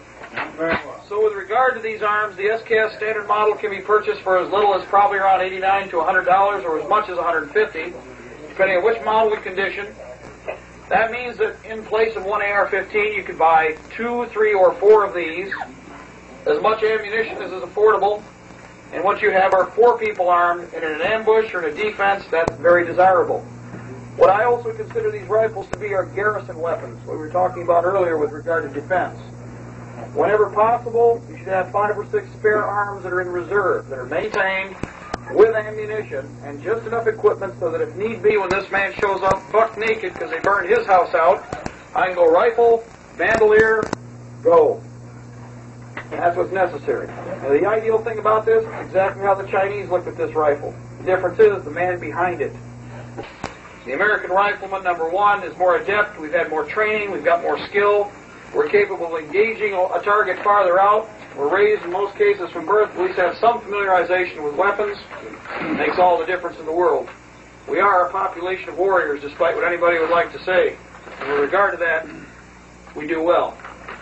Other weapons, the AK-47 or the AK series rifles are desirable. Some of them are a little, shall we say, less robust than the original ones coming in. But I would recommend that if you have the Kalashnikov, that you buy automatically a drum, 75 or 100 round, whichever is available. And that makes a very desirable door stopper, or a very desirable air defense gun. There we go. Okay. Difference between the two arms. Just a moment. Automatic Kalashnikov, AK-47, AKM, a la you name it, AK something or other. In this case, the post-market version, standard beaver tail stock, 75 round drum, light package, easily maintained. The reason I recommend that all of you carry a drum is this. At night, for instance, and it's in the evening hours now, when traveling, although it makes a little noise, you have a lot of firepower here. Every man in the squad carrying one of these, either as a security individual, or for instance in patrolling in safe areas, has one of these locked in the weapon and stick magazines for the rest of his transport. If you are ambushed, you flick the thing over to shoot, kill, you start pulling the trigger and you don't have to worry about reloading for a little while. Now, rule number one about ambushes, I'm going to explain a few points here real quick. Ambushes. 3 things people do in an ambush. Run, which means chances are they die. Stand there, which chances are they may still die, but at least they hopefully are shooting back. 3, identify and engage the target and fire the thing up and attack. Attack. Identify and engage the target and fire the thing up and attack. Attack. Attack. Do not stay in the kill zone. If your entire element is carrying drums, you have a tremendous amount of firepower at your disposal initially. When this magazine empties, drop it and drop it. Pop it and drop it down. If you win, you can come back and get it. If you lose, you won't care. See? But this amount of firepower is also good for something else. Air defense. And with regard to that, you want to dump as many bullets into the target as you can as quickly as you can when you have an opportunity to shoot. This affords that. Another thing is that down the road we may have to improvise air guns, aircraft firepower. These drums are priceless for that. They don't give you a lot, but they give you better than a single stick, and when you put these things in the proper aircraft, that's a little bit of ground attack you didn't have before. Also make nice door guns. Okay? So again, mother of invention. The Israelis did something very interesting. They didn't have enough heavy machine guns. So on the T-55s they were capturing, they would take 4 AKs in full auto, put them in a pipe rack with a big bar like they used to put on the Fokkers and on the old biplanes. And when they would target something, they'd pull back on the bar. You have a 150 or 100 round drum, and you pepper the area. So these are very, very desirable, and this is the way to go. Again, cost of the weapon varies, but it is still at this time more affordable than many of the other semi-autos that are on the market if you want something that takes a magazine. Ammunition is still being made by any one of the American manufacturers if you can't get foreign import. At this time, you're still going to have to train. Train with your American reloadable ammunition, collect the brass, and reload it. Do not use your military brass for that purpose. The reason I say this, your factory military brass is designed to take battlefield conditions. Your reloadable brass is desirable for range condition. You can load it up identically. You can also reload indefinitely, provided you're good at it. Learn to reload. Okay? Reloading supplies. That's right, buy reloading supplies. The weapon is comfortable, easy to use. KISS, keep it simple, stupid. And in both cases, these weapons are fully self-contained. Cleaning rod, cleaning kit are on board. The system itself is shall we say, a user-friendly system, a very large gas system that's self-cleaning. Even if things drop in mud or water, it will continue to function. The gas system itself, of course, works the bolt carrier mechanism that we see here. And this system is self-cleaning. It's called works in a drawer. As it moves, it cleans out the tray, which is the receiver. So it's a very reliable weapon. In many cases, myself, I carried this longer than I carried an M16. In fact, I didn't carry an M16 until 1980. Before that, I was trained originally on an M14, and I mostly carried the AK or an SKS rifle with special warfare units. So this is a very desirable arm. It is a very reliable arm. The only mistake and the only problem is the Russians have it. That's the sad part. We can make this arm better. We can do a better job with it, bring up its accuracy, and make this weapon work for us if we wanted to. We may have to down the road. We'll probably adopt it in place of the arm that we have many years to come. Yep. The actual design of that weapon is an M1 carbine. Yep. You take the bolt apart, the M1 carbine, and they're almost identical. Hey, Mark, that's not necessarily a disadvantage because that means they carry the same ammo. That's true. Show them that as the advantage of that. Okay, now, just very quickly. Good. The standard SKS only has a 10-round box magazine. Normally it uses these stripper clips. For a lot of you who are non-combatants, and even those of you who are combatants who understand what the weight deficiency is, when you start throwing more metal on your body and you've got to run down the road in this weather, and this weather is the worst condition really because you got lots of humidity and lots of heat. The stripper clip is designed so that it engages the guides that are on the rifle itself, and the SKS is loaded by doing nothing more than pushing down on the ammunition. Take the stripper clip, save it.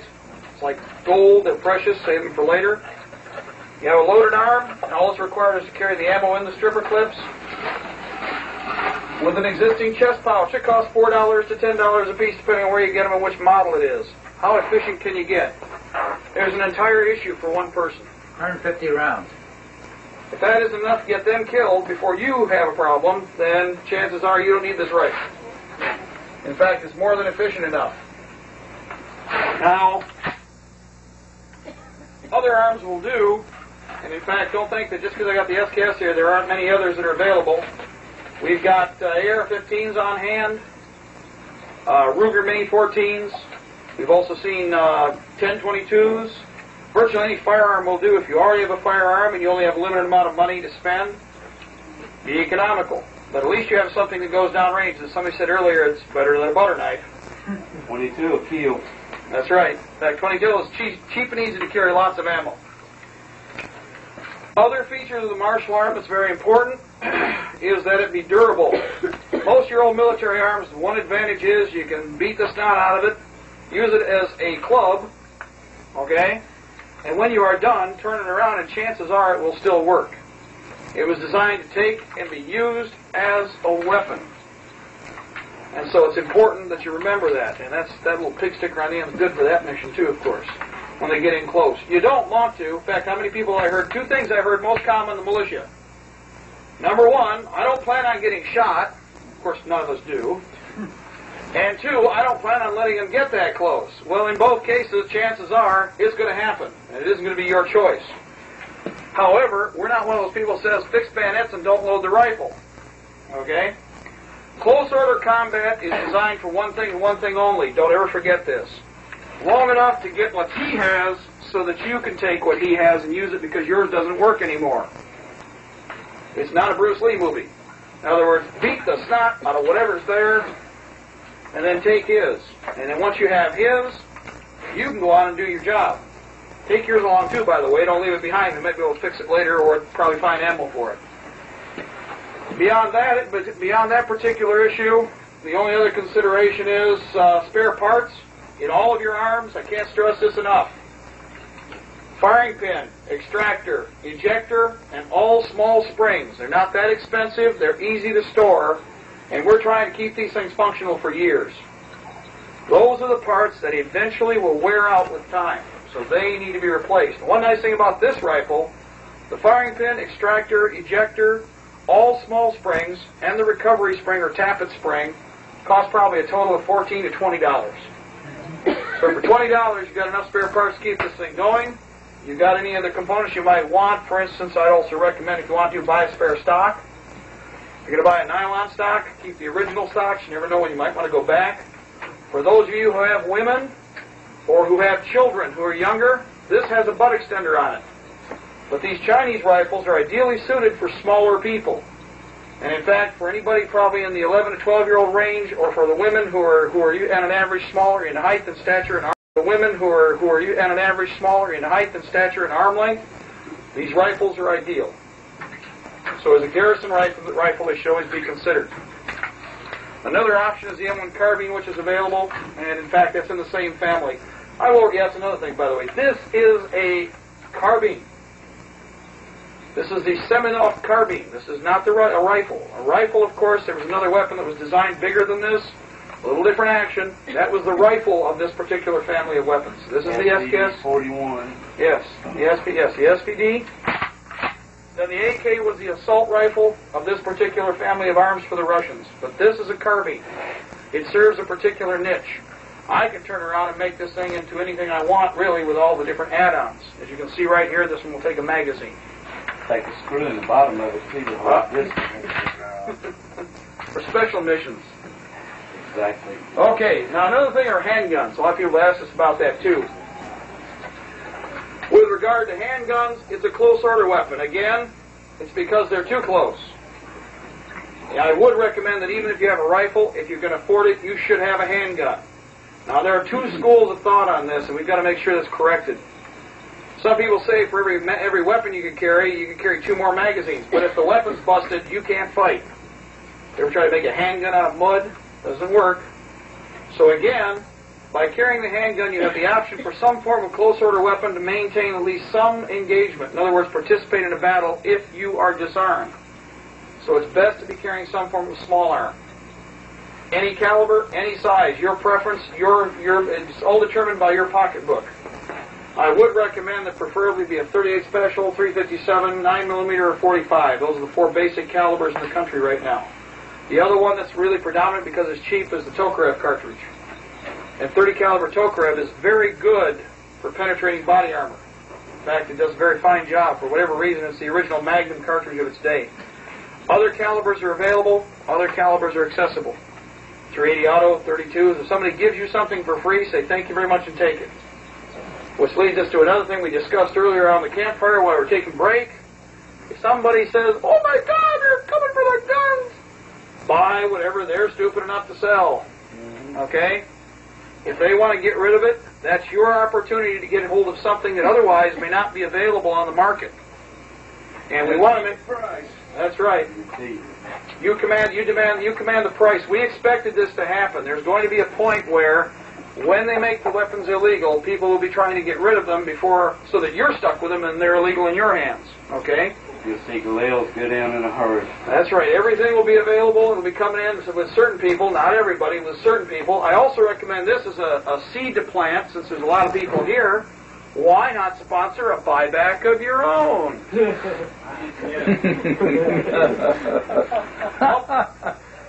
I like this. Conniving minds. You can imagine what we might acquire. And we won't accept everything either. We only want the working guns, but for a different reason, right? Parts 2. Oh, that's right, parts 2. Up where we are, they're not paying cash right now. What they're doing is saying they'll give you a food certificate or a shoe certificate. Well, all you got to do is offer them $50 or $75 cash before they get into the door where the food certificate is, and trust me, they'll give it to you. So you might consider rallying some of the troops, putting a little bit of a fund together when the time comes, and then using it accordingly. Oh, okay. Okay, very quickly, this is something we just didn't have as a prop here a moment ago. And it's locked up. It won't fall. It's got a pin. Okay, it's got a pin. That's good. Not in violation of it. That's right. 22 law. It's safe. You should put a 6-penny nail in it. Okay. It's got a screw in it. This is one of the Zytel nylon stocks that's available, and it's fixed, of course, because we wouldn't want to worry about violating law. And there are so many laws nowadays. This particular stock is nice in that you can beat the snot out of it. I don't want to scuff it, but you can run over it with a vehicle, and chances are, when you after you do, you can come back. It'll be functional. They do not are not affected by weather rot. They are very, very durable with regard to heat, so that when you are firing large numbers of rounds through the weapon, supercharging does not take place, and the device will not melt, or in some cases, the stocks that are wooden, flash fire. So that should be considered also. Again, you can also make effective clubs out of these things. You can beat the snot out of somebody, and it doesn't bend. Anybody who knows what it's like to hit with a billy club understands how that works. That makes a good skull buster because Yes. there's points on it. So, The weapon by about 2 pounds. there were several questions that were asked, and we started to answer, but I think I'll follow through on with regard to the stickers. We're going to back up a little bit here now. With regard to the stickers that were found on signs, in most of the areas that we've seen these things, they are leading up to areas where there are either military structures or there is original information on predetermined detention areas. In our area, we have several routes that we've followed to those sites. So keep that in mind. The other thing that we have to deal with regard to the camps is identifying all of their secondary sites and pickup points. That's why we have the weapons to stay out of those things. Also, if somebody is put into them, we plan on getting them out. We don't leave any patriots in there to rot. Another thing is a nice way to collect more weapons, okay? We always look at every attack as a way to resupply, right? It's not a negative incident, it's a positive incident. Now, with regard to the camps, there are 3 different types that we're seeing. Some are very heavily hardened, in other words, very heavily secured. Others are intermediate activity areas where they have double cordon wire. They're set up as the traditional concentration camps that you saw of Stalag 17 during World War II, etc. And then there are... Yes. Yes. And then there are other detention facilities that are single wire, that are smaller compounds. Their mission is temporary holding for processing and sorting.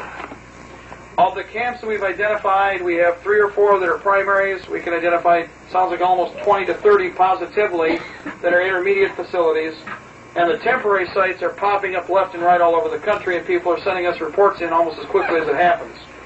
Again, Bob Dole probably said it best here just a few short weeks ago when they were talking about the crime bill.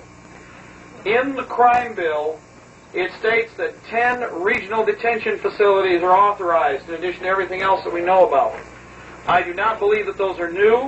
What I believe is that this is overt funding for the 10 sorting facilities, 1 for each region of the United States. Reconstruction, yeah, there you go. I don't think they plan on, and in fact, if you remember, Hillary Clinton states that they want 30% reduction immediately in the American population. The Rockefellers and Rothschilds have said they want as high as 75% by the year 2008. So what we're talking about is they're going to have to come up with a quote-unquote final solution for the problem. In a hurry. And it has to be in a hurry, that's right. So what we're looking at is a direct threat against us. And again, as I said, if they're talking about 75% of the population, I would say that anybody here with a gray hair isn't going to be around much longer if they have their way, so we got to protect them. I would say that anybody with a negative attitude towards centralized government's going to, so we're all on the list. Okay? With regard to the camps themselves, though we'll go into detail quietly since we want to discuss this with some of the commanders, they are not that hard to defeat. No fixed position of this type, which requires a limited amount of manpower to protect it, can be properly secured by an enthusiastic aggressor. If you are willing to take it, it will be yours. It's that simple. And the defender, in most cases, as in this especially, cannot see a reason to effectively defend a site which to him has no real military value. In this case, he's a prison guard. Not a whole lot of motivation there, other than maybe to protect himself from being chewed up by you. Okay, it's that simple. Any questions? Okay, real quick, since I think we covered the basic points, we did discuss the chip a little bit. Am I correct? Okay, so we discussed that. One of the things I wanted to do tonight, just as a quick piece of classwork, was to talk about night vision operations. Just a real quickie. We've got an opportunity here. We've got an excellent opportunity with the conditions that we have. Well, I'm going to teach normal human night vision first. Now remember, first of all, that every human being, in fact, of this group here, as large as it is, probably 2 of you have night vision comparable to many of the nocturnal animals. In most cases, 1 out of 1 million have what is called perfect night vision. Perfect night vision means they can literally see as well in dark as they can in the light. Now, 1 out of 1 million. So we're talking very few. So it depends on the population group and what their background is. Your eye has material in it that's called element purple. Anybody familiar with that? Okay, good. What it does is it coats the eye and allows the eye itself to expand and take in more light. Most of you have experienced the results of this. If you've ever, like I'm standing here right now, every time I look in that camera, you get this residual light effect. This is especially true at night where you have darkness as opposed to light areas. Element purple is there and is, of course, expanded to the surface of the eye over a period of about 11 to 16 minutes with your first adaptation when you walk away from bright light. White light burns and destroys element purple. Okay? That's why when you come out, you step out in the street, you see these 2 lights come at you, you're blinded. It takes a certain amount of time to eliminate that dead zone that's in front of you. Each time that you burn off the element purple that you have, you're destroying more of the reserve that your body builds up. Every night, your body builds up a new reserve. You can enhance that by, of course, taking beta-carotene, and there are several other vitamins that can be recommended. They will help to enhance the production of element purple for the eye. However, in most cases, we do have technology available. But in the first instance, you are your best weapon. And in many cases, you're the only weapon you've got. Combat situations. Yep, combat situation. Batteries run out. People are all that's left. And in fact, it is your first tool right here. Use your mind. With your night vision, what you need to do, especially in night patrols, for instance, peripheral security or patrolling, what you would do is, first of all, eliminate all of these external white light situations. You've seen in the movies where you see a red light cover or a red light lens. What that's doing is blocking out the harmful radiation that destroys the element purple. Red light does not. Red lenses filter out the light. This light, of course, would normally be undone. Right there. I'd undo it. Also secure the others. Then I would block all of the internal areas of the house. My security elements would come outside, and you adapt them. In other words, you literally sit down for a period of time, covering the eyes, and allow the body to disperse the material that's needed to increase your night vision, your private night vision. Once that's done, what we do, of course, we're going to do it here tonight for a little bit. We're going to shut some things down. The next thing that's done is that you have to adapt people to use the night vision properly. Now, what happens, first of all, if you've ever tried this, you all know, but you just ignore it. The center of your eye is a dead zone. Are you all familiar with that? Yeah. Okay. The center of your eye is a dead zone. You automatically, and from birth, you automatically defocus around that block. At night, you physically focus with your eye without a perspective to focus on, or without an objective to focus on. Your eye automatically tracks to center. And what happens is you're trying to look at an object with your dead spot, with a dead zone. So what you need to learn to do is, if this is the objective, you need to learn to use either an X pattern or a Z pattern when you observe things. Never look at an object directly. Look at it indirectly. You'll find this time and again it works. It's the only way to work. In other words, if this is the objective, right here, you would move from left to right, down and back, then reverse the order again, and or you can use a figure 8 pattern. Some people like to do that. It works the same way, but by using a figure 8 pattern, your mind will register this area that's normally dead in the center. This technique has to be used And you also have to protect your eyes in the event of white light illumination. Example is when you do see the car coming down the road, one of the techniques that's used is you decide which you want to use as your shooting eye. Everybody knows you have to line up sights. You have to observe and be able to identify targets. Some cases you've seen where people have realistically done this in theater, in the movies, when they depict war movies, where the soldier will cover his right eye when he's exposed to white light, like a mapping light, or if a vehicle shines a light, or if there's a star shell, and you have night illumination like you see in the movies with a pop star shell. The reason he's doing this is because he's saving the adapted eye. The one is used for conventional vision, this one is used for abnormal or night vision. Okay? Another technique, which is not as successful, is just simply to close the eye. That helps. But you should turn the eye down and allow the skull and the overcrest of your forehead to block the vision, block it out. You'll know by the illumination of secondary light through the skin of the eye that the car or the vehicle or the illumination has passed, whatever it is, flashlights, whatever you're talking about. Some people may do this accidentally. Other people are doing it intentionally because they're trying to find you. Okay? Illumination flares are actually designed to disrupt the battlefield, not enhance it. So when you see all these movies where they were using it, the flares are designed to mess up the vision of the combatants. And in fact, normally, your observers will cover themselves up when the flares are being used, and as soon as the flares are done, they come back out of their cover, your OPOPs as we call them.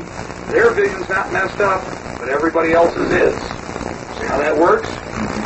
When you're trying to attack, you can't be sure when something's going to go off. So as a defender, you have an advantage. Now, if you lose the element purple, if it's burned off, it will take 22 to 25 minutes in most cases to readapt. If you lose it a third time, it will take maybe half an hour to 40 minutes to readapt. Because you've destroyed a specific amount of the reserve and your body's having to compensate and spread more and more of it thinner and thinner over the surface of the eye. At all cost. American forces and foreign forces have become sloppy and lazy because we have these WonderTech toys. Okay? Now we have them too. Make no mistake about it. But before you can afford to do that, you must be trained properly to use the first tools that you have, which are always yours. Remember, the best soldier is a well-trained soldier. Well-trained soldier in the field, trained properly, can defeat any force. If you need strength, is capable of responding to anything. American soldiers are very intelligent. Some of the best trained for a reason. We expect you to learn. Nowadays, we seem to, of course, the New World Order policy is you aren't expected to do anything other than what you're absolutely, told to do. Do not educate them. Keep them simple gun sights, simple, stupid gun sights that aren't capable of responding. We've got a good set of soldiers. We've got an opportunity to preserve them. We want to give them all the training that we can. Night compass operations are very difficult for this reason also, because in most cases, what you have to do first is identify your best night vision people, and you have to test them.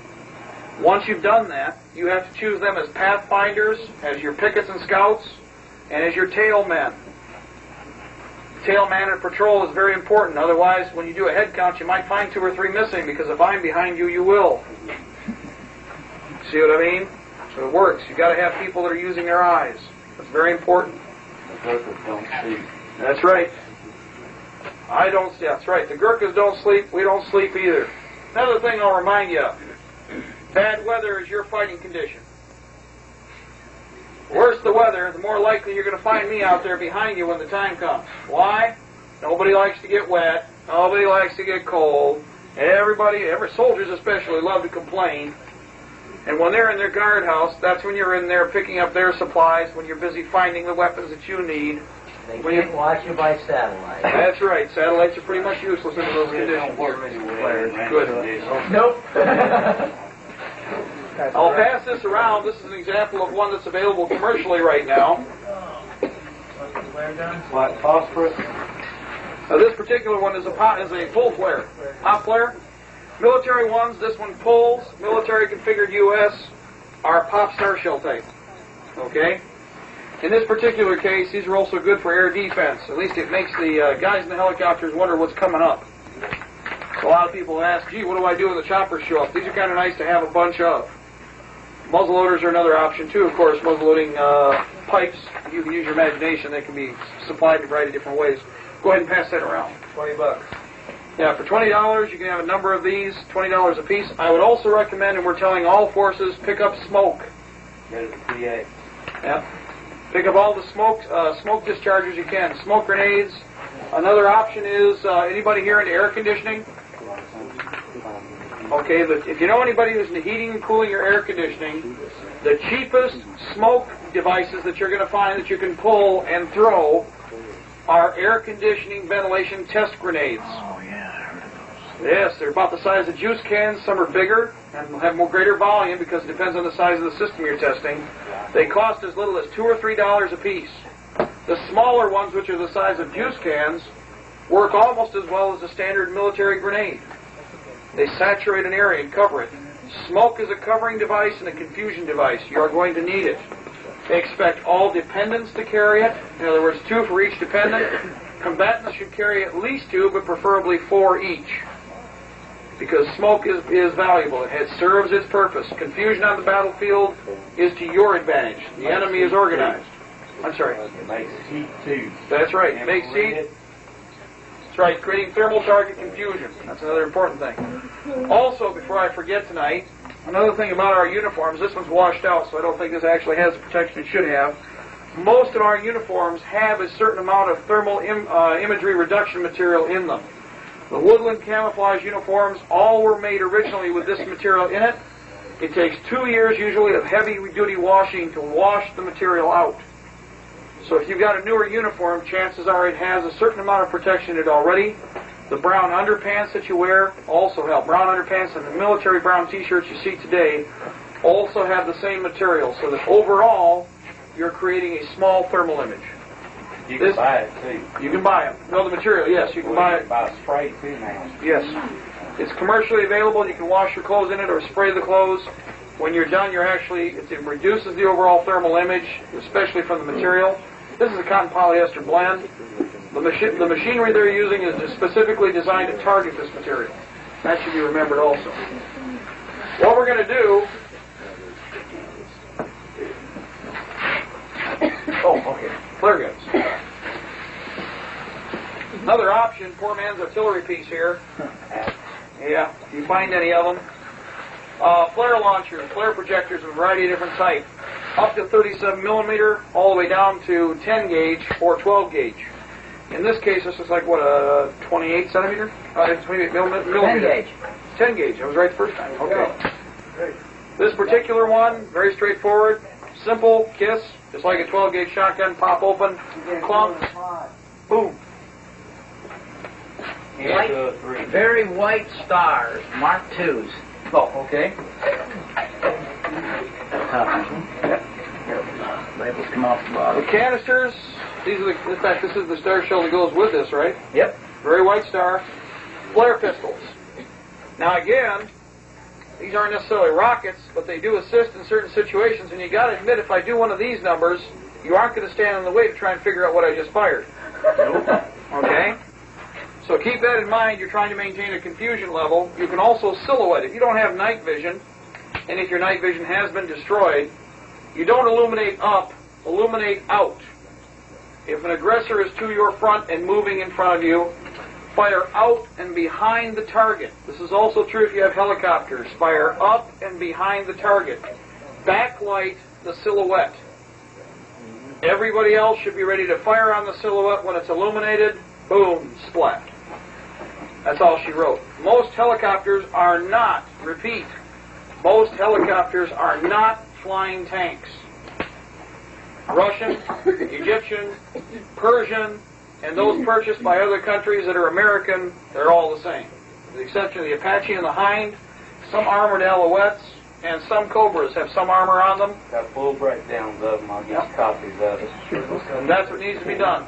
We'll pass this around so you can take a look at it? Yeah. Okay. Okay. You want to show those the night sights? These two both have night sights.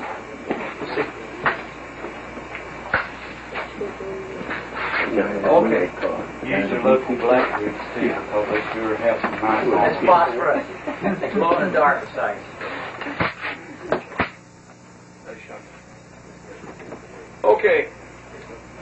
In this case, these are tritiated or just phosphorus. Phosphorus? Okay.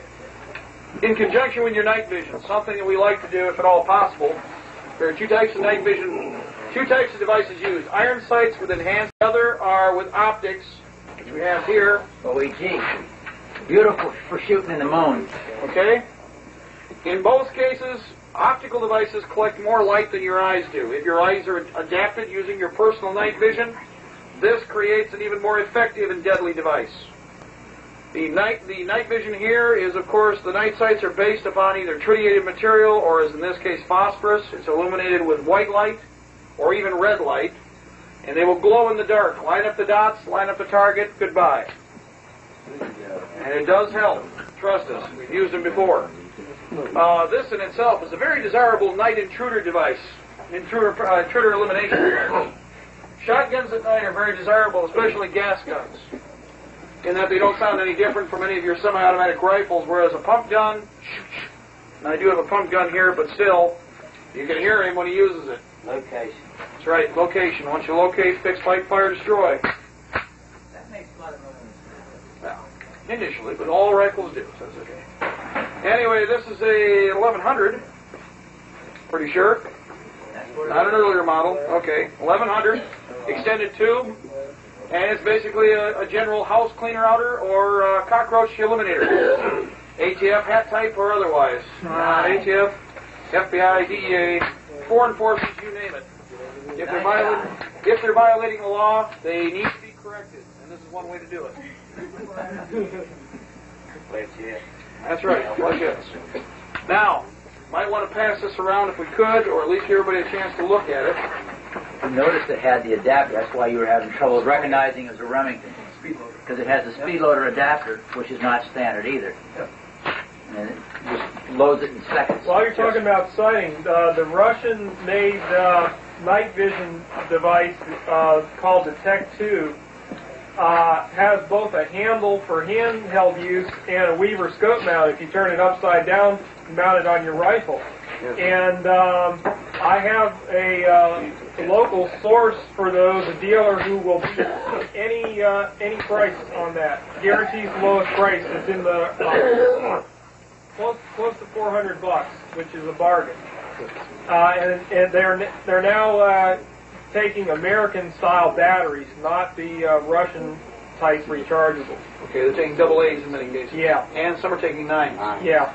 Very important that when you're choosing night vision, American night vision also takes specialized batteries, which are accessible but expensive. Then the Russians went around, and of course they stole our technology, and they based a lot of it upon standard AA and 9 volts. Gee, what a novel concept, cheap to replace batteries when the time comes. So a lot of them do have conventional battery packs, and they should be identified as opposed to specialized batteries, which may be irreplaceable later. Night vision has a limited value, though. I will say this. If you're using it in a passive battlefield, or if you use a passive collection system, that's okay. Remember that most of the Russian technology, and even our own technology, is based on defeating that particular technology. All the equipment we're using is designed to defeat our own equipment or the other side's. At least identify it. They're having troubles with that. You better explain how that one's used. Yeah. The 8-point? This is OEG. Oh, we'll do that later. That's okay. Because they're all trying to figure out how to use it. We do have a device against our night vision, too. Million candles to tell a spot. Oh, yes. If all else fails, the poacher's delight. That's right. White light illumination is effective against most night vision. The only problem with using it that way is that you become a target too. Remember, what goes out comes back. So in many cases, as with infrared technology for night operations, we're going to step away from here, by the way, and give a little class. We want everybody to try what we're talking about. With night vision especially, white light kills the photocell, kills the cannon that's collecting the light. And in some cases it will destroy it depending upon its age. In other cases it will simply shut it down. The iris will close, they can't see. Now they're back to your level. And they've got to fight on your terms, and they don't have the technology that they've been based upon to fight with. They have to resort back to what you're already used to using, and that's very important. So anyway, any other questions? we get a chance, we're going to shut a few things down or step away just down the field here, I think would be best. We got a nice moon tonight, so it's not going to be that hard. One thing about a moon is, for a hunter, that's okay. If I were defending, I don't mind a moon. That's right. All the night vision stuff works. But for operations like this, the moon is your enemy. So you reverse your tactical operations to cycle against the moon. Illumination of any kind enhances the defender's capabilities and degrades yours, especially if you have to move through an area or if you have to escape and evade. Any questions? All right, that's it for the night. Oh,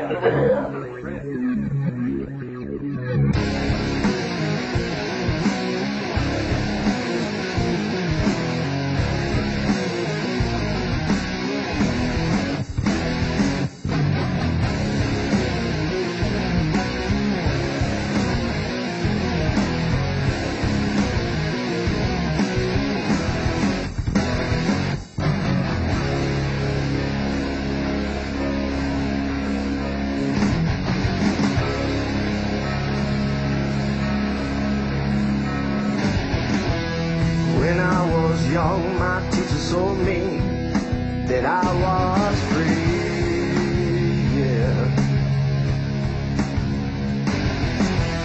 And as a child, I grew up programmed by TV.